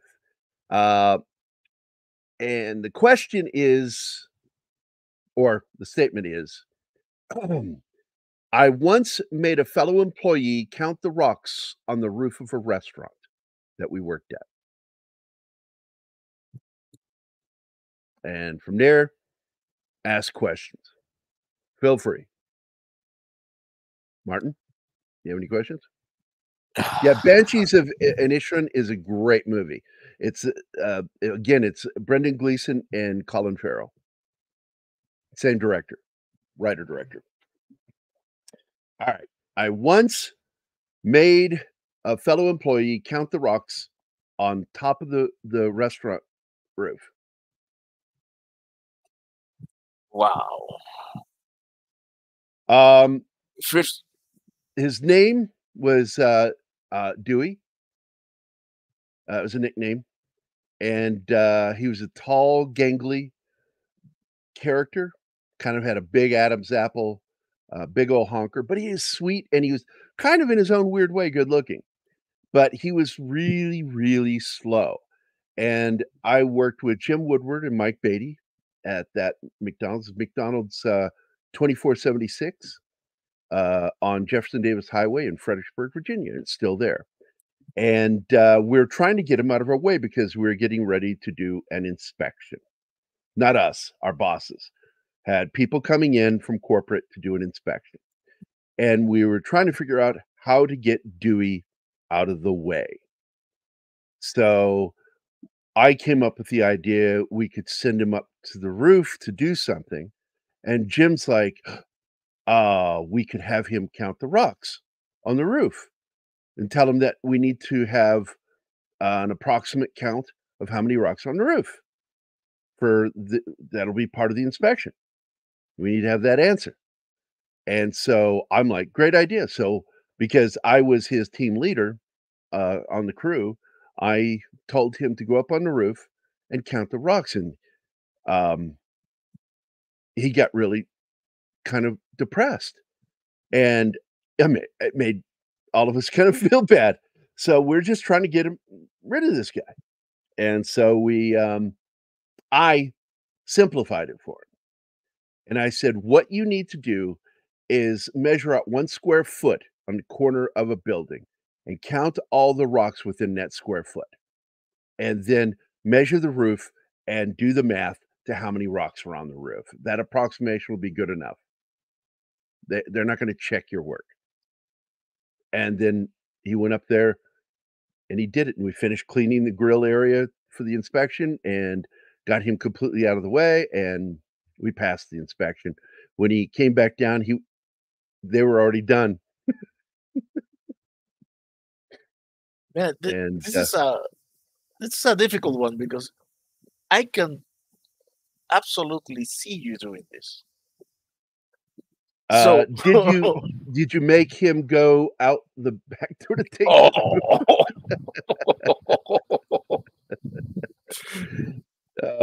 and then of course sounds like a Rain Man moment. He was a sweetheart of a guy. We really liked him, but he was a pain in the ass, and that's why we did it. And as funny as it is, what we did, it actually functionally got him out of our way so we could finish cleaning because the guy was a talker when we're trying to get work done. So, is this a true story or am I lying? So let's you guys vote. Truth or lie? Wait. Sorry, my blood sugar thing is making noises. I need to find out. Maybe we should have more questions. All right, more questions. Ask away. Yeah, I think you only answer one question. We need more. Hey, people. Oh, well, people is voting already. Devo says true. Penny says true. Anima, Bergman's girl are in my camp that which we say it could be true. Sounds possible.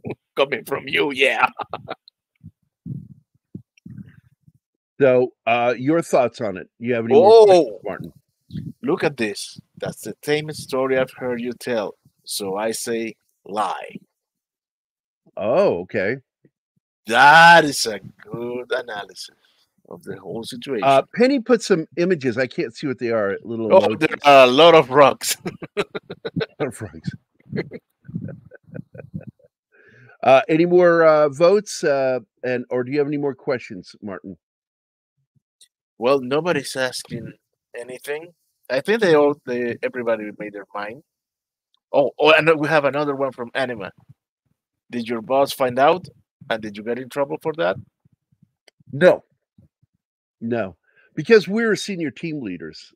Jim and I were. Jim and I.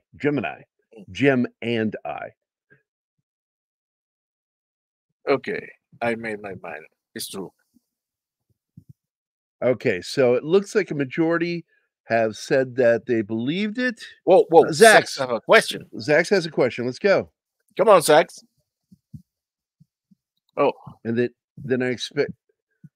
I don't know. I can't remember. I wish I could remember that. That would be a great way to end the story. But he did. He measured 1 square foot, and then he counted all the rocks in that square foot, then measured the roof and did the math and came down to tell us. And we absolutely told him, "Good job, Dewey. Good job, fantastic." Thanks. Took it on our clipboard. Here's Zach's question. What was your PIN for your bank card?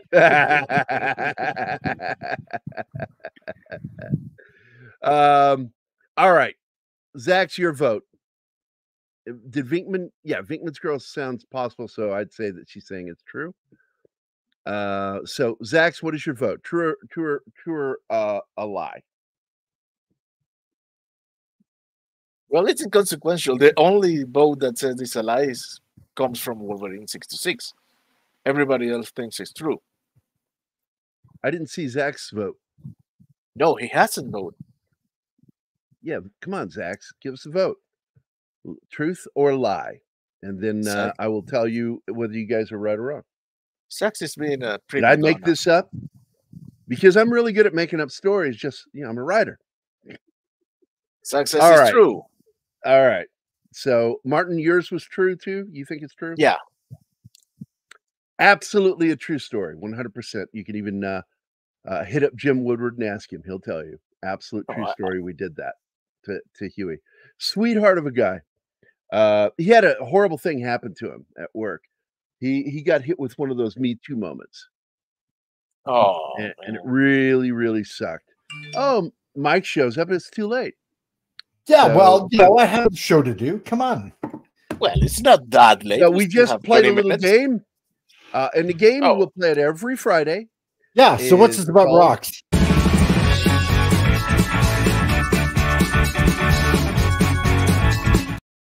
So I will tell a story.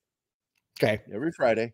And you guys in the chat have to decide, did I make it up or is it a true story? Okay. And if we get more panelists again, I'll let somebody else tell me a story behind the scenes. And then we'll let them tell, they can make it up or they can tell the truth of something that happened and you guys get to ask questions. You interview them. And for me, it was that I sent a fellow employee when I worked at McDonald's up on the roof to get rid of him to count the rocks on the roof because we wanted him out of the grill while we cleaned it for the inspection. And he was up there so long that the inspection came and went when he finally came back down and told us what the number was up there because he'd taken a square foot and counted all of the rocks in that square foot and then measured the roof and did the math. Oh my God. How many rocks were on the roof. And when he gave us it on a piece of paper, we took it and acted like he did a good job. Good job. Good job, Dewey. Good job. Okay, well, this and nobody ever found out what we did, and he thought he did a good job. This sounds like a total you story, so I'm going to say this is You true. see? Yeah, 100%. I'm a dick. I'm a notorious dick. But one of these days, I'm going to tell you a story. It's going to be made up. This has the perfect level of douchebaggery that I expect from you. So how many rocks? I still have stories I haven't told you, sweetheart. Oh, good. Oh my God. I don't even imagine what that could be. People in the chat, are you not amused? Are you not entertained? Exactly. We got 40 folks watching the show right now. I hope everybody enjoyed the show this week. Keith lost connection, so he had to leave. We talked about a few things today. We talked about we didn't get to talk about this. Hold on. Good. Yes, we jump over Godzilla. Oh, no, there's a couple things I wanted to talk about that I forgot all about happening. And Glenn Powell is one of them. That Glenn Powell from Top Gun and that movie with Gwen, what's her name with the big boobs? Yeah, Anyone But You. Anyone But You, which I watched it. It's really not a bad film. It was fun. I liked it.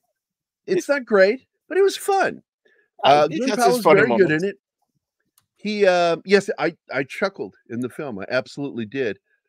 Glenn Powell is set to star in Edgar Wright's Stephen King movie, The Running Man remake. Oh, for Paramount. So yeah, it was like this was hitting, and some people, friends of ours, I think Wolverine was one that shared this. But there you go. Best known, this guy was in Top Gun, and he's one of those guys that's been around for a bit, but his career never took off. But boy, he did Top Gun, and look what's going on with his career now. And I'm talking about Top Gun Maverick, by the way. Right. Yes. Yeah. So now, I'm kind of intrigued by this because, as big an Arnold fan as I am, I'm not that big a fan of that movie. I thought it was silly. Yo, that movie. Oh man! And I read the original short story. Yes, I owned the book. I read it as a kid when I didn't even know it was Stephen King because it was published under the name of Richard Bachman. Oh. And it was actually in a Scholastic book in school. We read it in school. The Running Man. Really? Yeah. And this my two favorite short stories as a kid was that one and I Refute Billsy. Scared the heck out of me. I don't know if you know that story. It's creepy. I love reading short stories. So this is interesting. He's going to do it. What do you think, Martin? Well, he's got a good acting chops. However, he still doesn't look the part. It's better than Schwarzenegger because the character in the book is really, really, really thin guy. Borderline. He's just your average guy. There's nothing. No. He's thin. He's really thin. I just said. I'm saying he's not big and muscular. Oh, Jesus Christ! You tell me. No. Like yes, because you say he's regular guy. No, he's got a very guy. Most people are kind of head. Average people are very scrawny. What? He's got a very boxy head. Yes. Regular. Well, I think it's the picture. To be honest, well, that could be. Like my looks a little head. Stretched. I'm just very round. But yes, I would like to see him in a serious leading role. I've been waiting for this. I'll give him a chance. Yeah, he was pretty good in Top Gun Maverick. By the way, Sentai Ranger, my buddy Patrick Parenteau was an animator on one of the Dino Rain. Was it? No, I'm thinking of Transformers. I'm sorry. He animated that. I don't think he worked on the Rangers one. Look what Zach says, Pedro Pascal. No.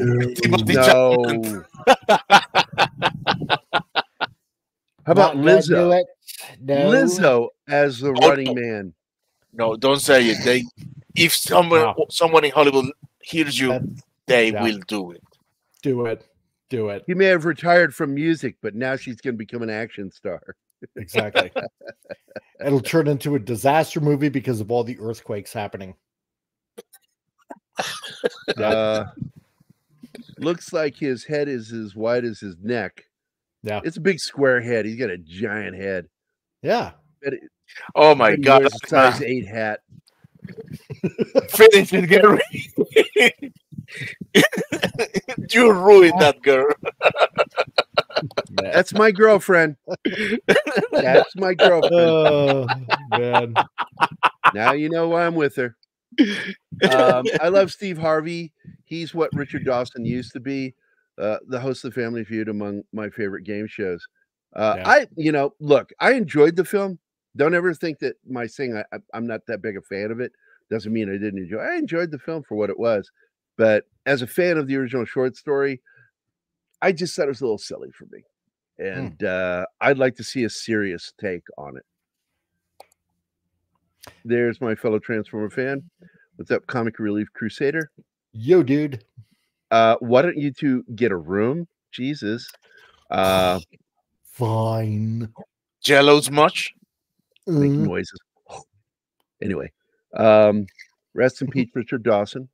There was nothing to. He also played one of my favorite characters, Corporal. I think it was Corporal Dunkirk on Hogan's Heroes. Oh yeah, God, I miss that show. Yeah, it's like now I want to watch Running Man. Damn it, God damn it! Talking about the movie makes me want to talk about it. Let me see. What was the other one I wanted to talk about? There's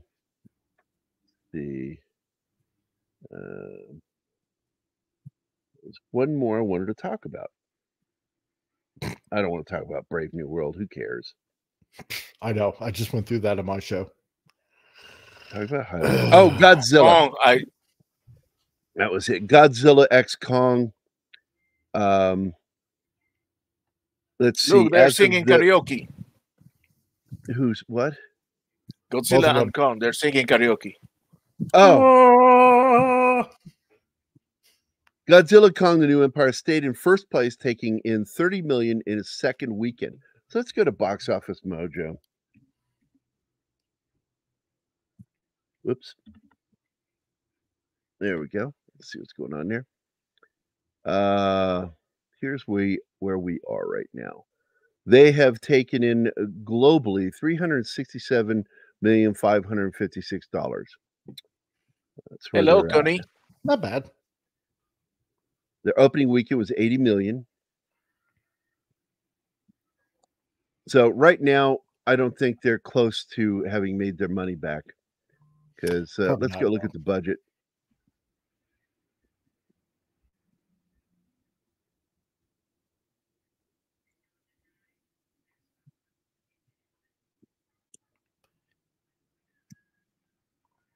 Oh, really? So it's under 200 million. That's good. That's not bad. That's good. Wow. So because usually 300 million. Like 200. So at 300 million is the guesstimate for the marketing and all that shit. So if they're making over 300 million, yeah, they've already started to move towards leveling out. Yeah. So let's go back to Box Office Mojo. So and they're at 330, was it? Or 350? Something like that, yeah. 367 million.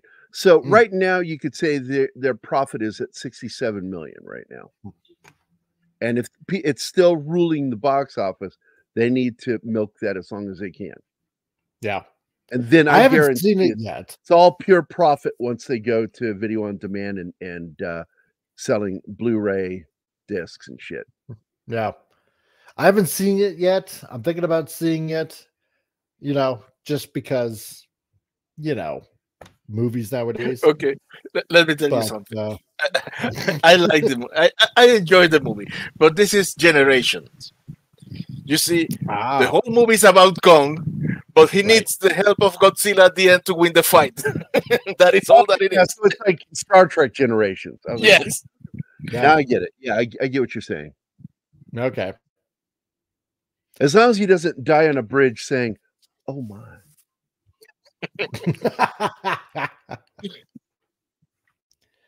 I mean, because I enjoyed, when I saw -1, I mean, that was phenomenal. I just loved it. It was great. And then on top of that, doing a black and white re-release on top of that with -1. Iconic. I mean, that was even better. Hello. So because I'm more appreciative of the Japanese Godzilla rather than the North American version. Absolutely. 100% more serious films. Although I am not a fan of that previous Godzilla movie where he comes out of the ocean and flops around on the ground and shit and mutates. And I just not interested in that. They did a better job with Ultraman than they did with Godzilla. Oh, big time. Yeah, 100%.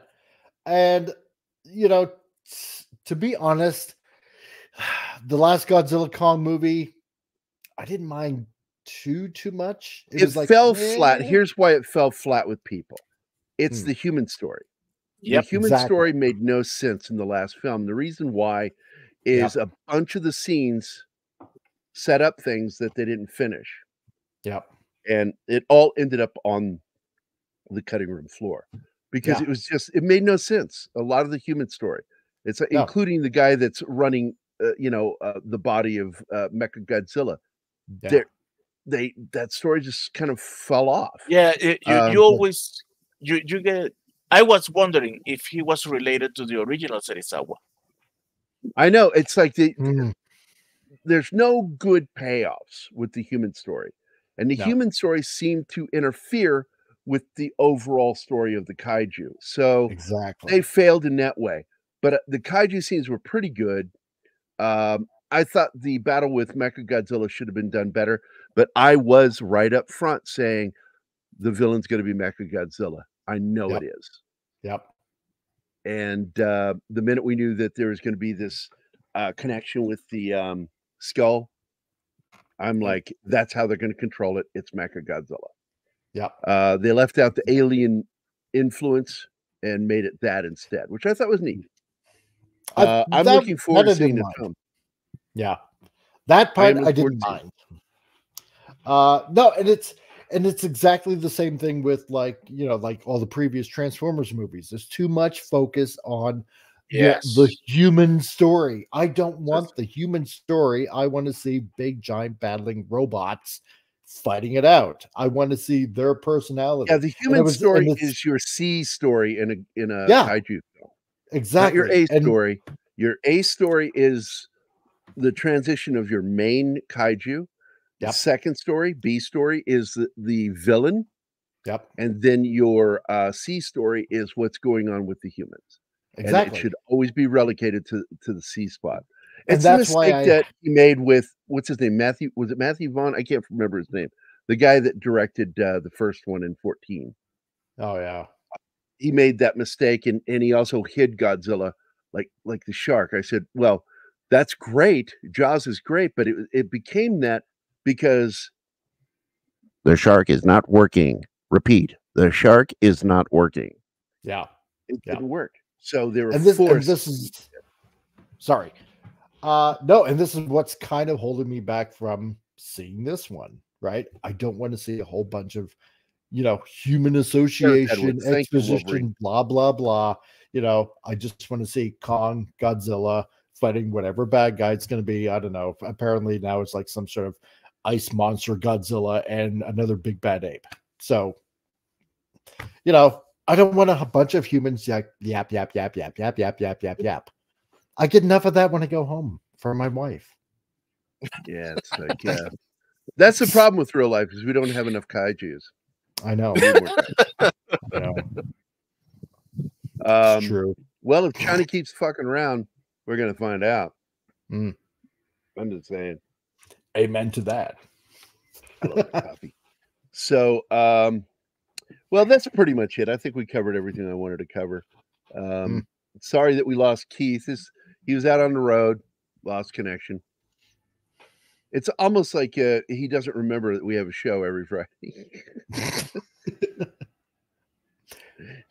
And then he's got stuff going on with his life. So, and I saw a Joker 2 trailer. And what one? Joker 2 trailer. Yeah. No, I'm not into it. I didn't like what they did. No. But that doesn't mean it's not going to be a good film. I will go see it in the theater. Yeah. I'm hoping that it will be. Do we need a second one? No. Am I hoping that this one will be almost as good as the first? Yeah, kind of. I don't think so, to be honest. But I don't want a damn musical. Let's put it that way. Lady Gaga, I'm sorry. So I like the fact that somebody posted, I shared it already, but I made a joke way before anybody else about OJ passing away yesterday. And the first thing I said was, I bet you Norm Macdonald's up in heaven right now, getting all over him and pointing out that there's nothing that OJ or Donald Ohlmeyer, from the former head of, because he's dead too, because both of them are burning in hell and can't do anything about Norm Macdonald up in heaven making jokes at both their expenses. Oh God. I saw that tweet too. I'm not interested in that Monkey Man movie. Look, there's something about that actor that bugs me, is he keeps being put into revisionist modern eye films, and he seems to really gravitate towards them. And I suspect that he's one of those woke actors, and so I'm not interested in him until proven otherwise. I'm not interested in Monkey Man because I heard what the identity politics are of the film, and that turned me off. Just can't tell a story. You just can't tell a story without putting the ID politics in it. That bugs me. So, because I did not like the film that he did about the Green Knight. I watched it.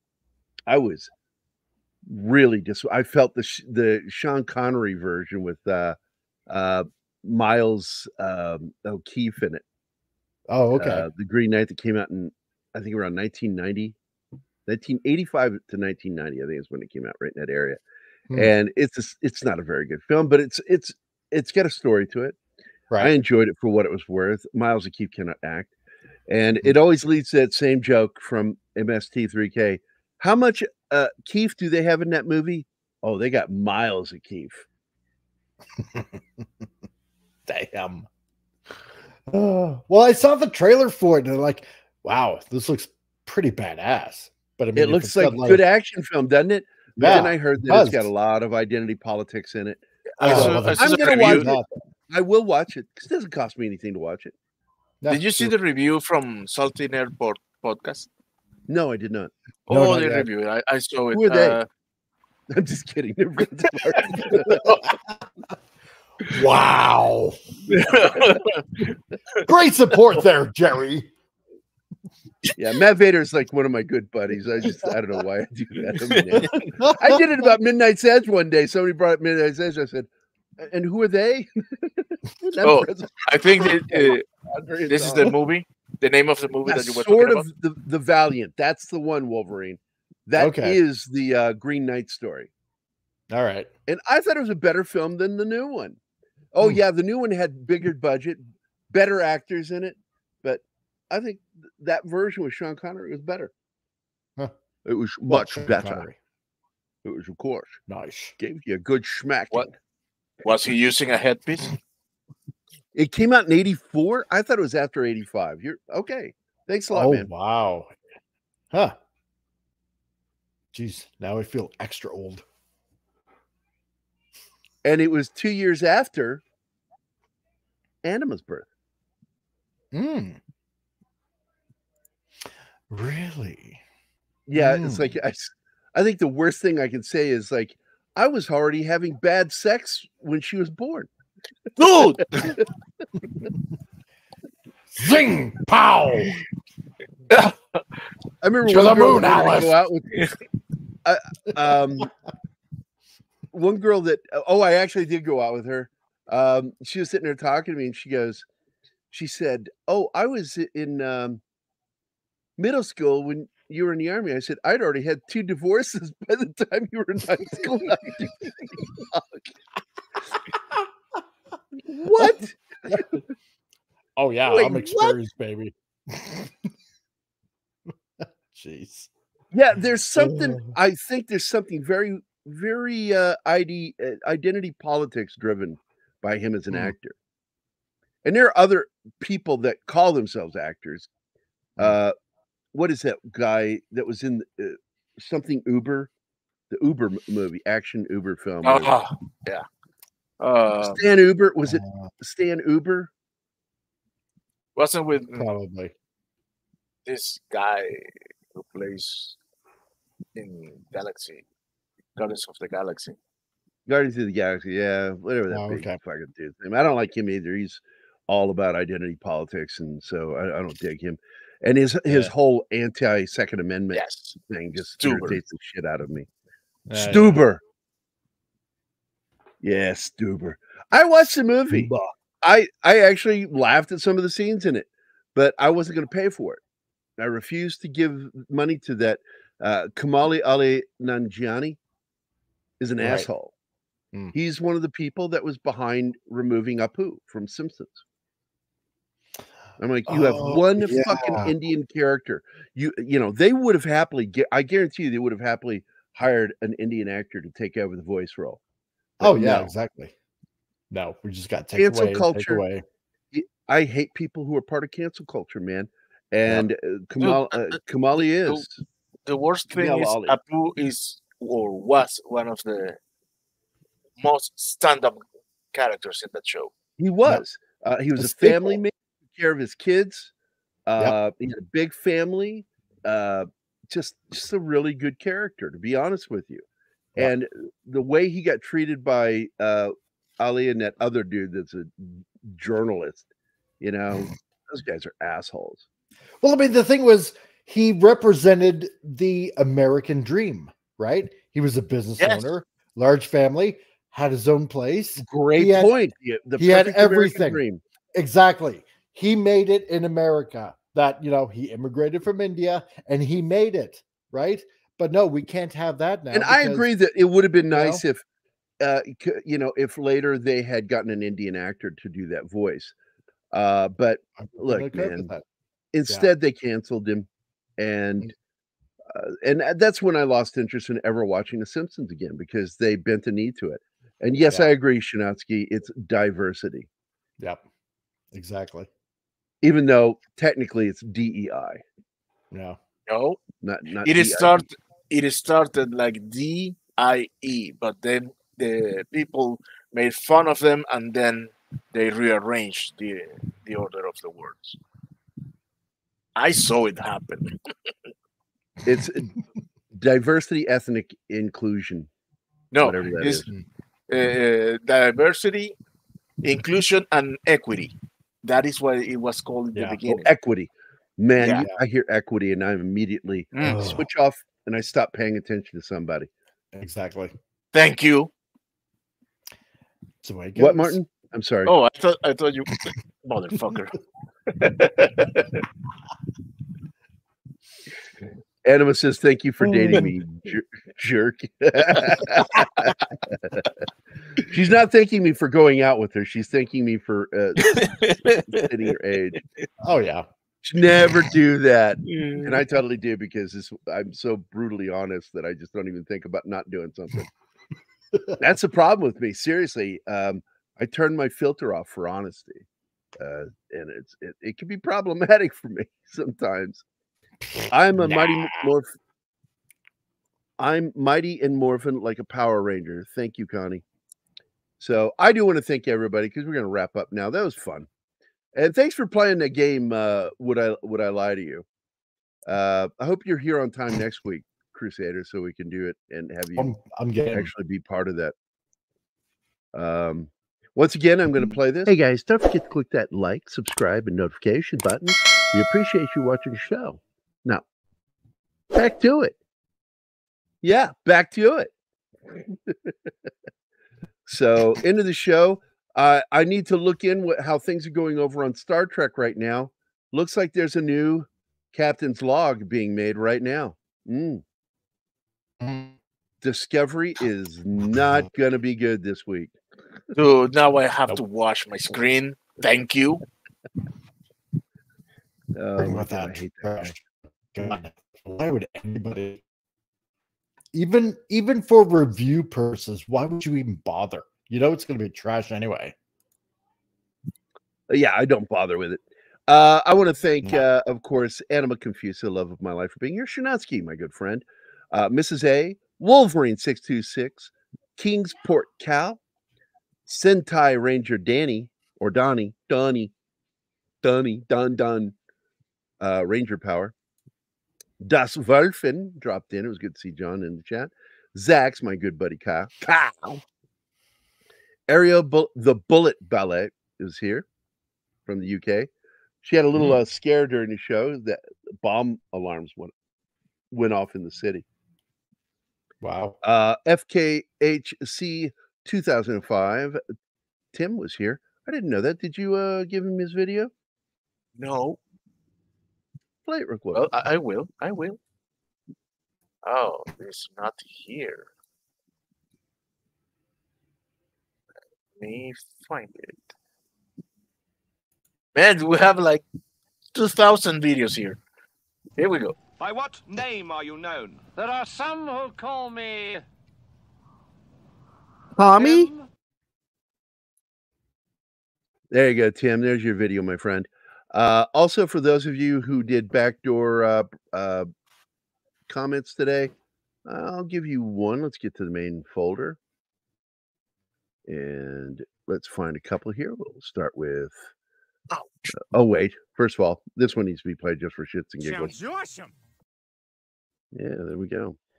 And we will play... oh, this... Open your back door, baby. Loosen your hinges, I'll show you my key. Go! Use the back door. I'll stall the crowd. Go, go.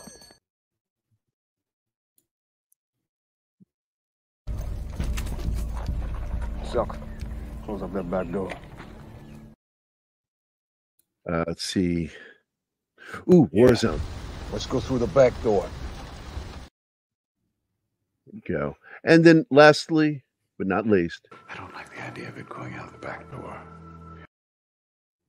There you go. Oppenheimer. Yeah. That is an Oscar-winning backdoor right there, my friend. That backdoor doesn't get more classy than that. Hell no. Hell to the no. So I hope everybody had a good time. It was great hanging out with everybody. You guys are all our friends, and we appreciate you. Everybody at home watching the show right now on Twitter, as well as Rumble, hope you enjoyed the show. Please, always feel free to comment in the chat. But if you would, guys, don't forget to make a comment down below the video. That helps with the algorithm. I always make sure to read what you say. If it's something to respond to, I'll respond to it. But most of all, if you make a great comment down below, I will pin that little fucker. I'll pin it right to the wall. So, and would I lie to you? And once again, I also want to thank diabetes. Yeah, I want to thank that for making my life so awesome. Now that I'm nearing 60, I'm gonna be 60 next month, dude. Wow, damn, weird. Dude. Yeah. Jeez. So I know. So that's amazing. It, guys. We are out of here. Have a great Friday. Don't forget, Teague has a show after us, but don't forget that Friday night Tights is on with Gerry Nerdrotic and the gang, and don't forget that Friday Night Frolics with Doomcock, because I'll be watching that tonight. So anyway, I will, if I get some rest, I will be joining Loki tonight on his late show. So, nice. So hopefully I'll see some of you guys there. Other than that, just have a great day and stay safe and have a great weekend. And don't forget, tomorrow we're going to be covering Christopher Lambert,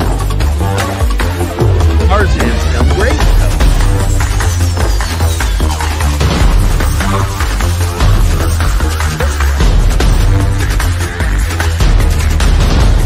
And don't forget, Comic Relief Theater,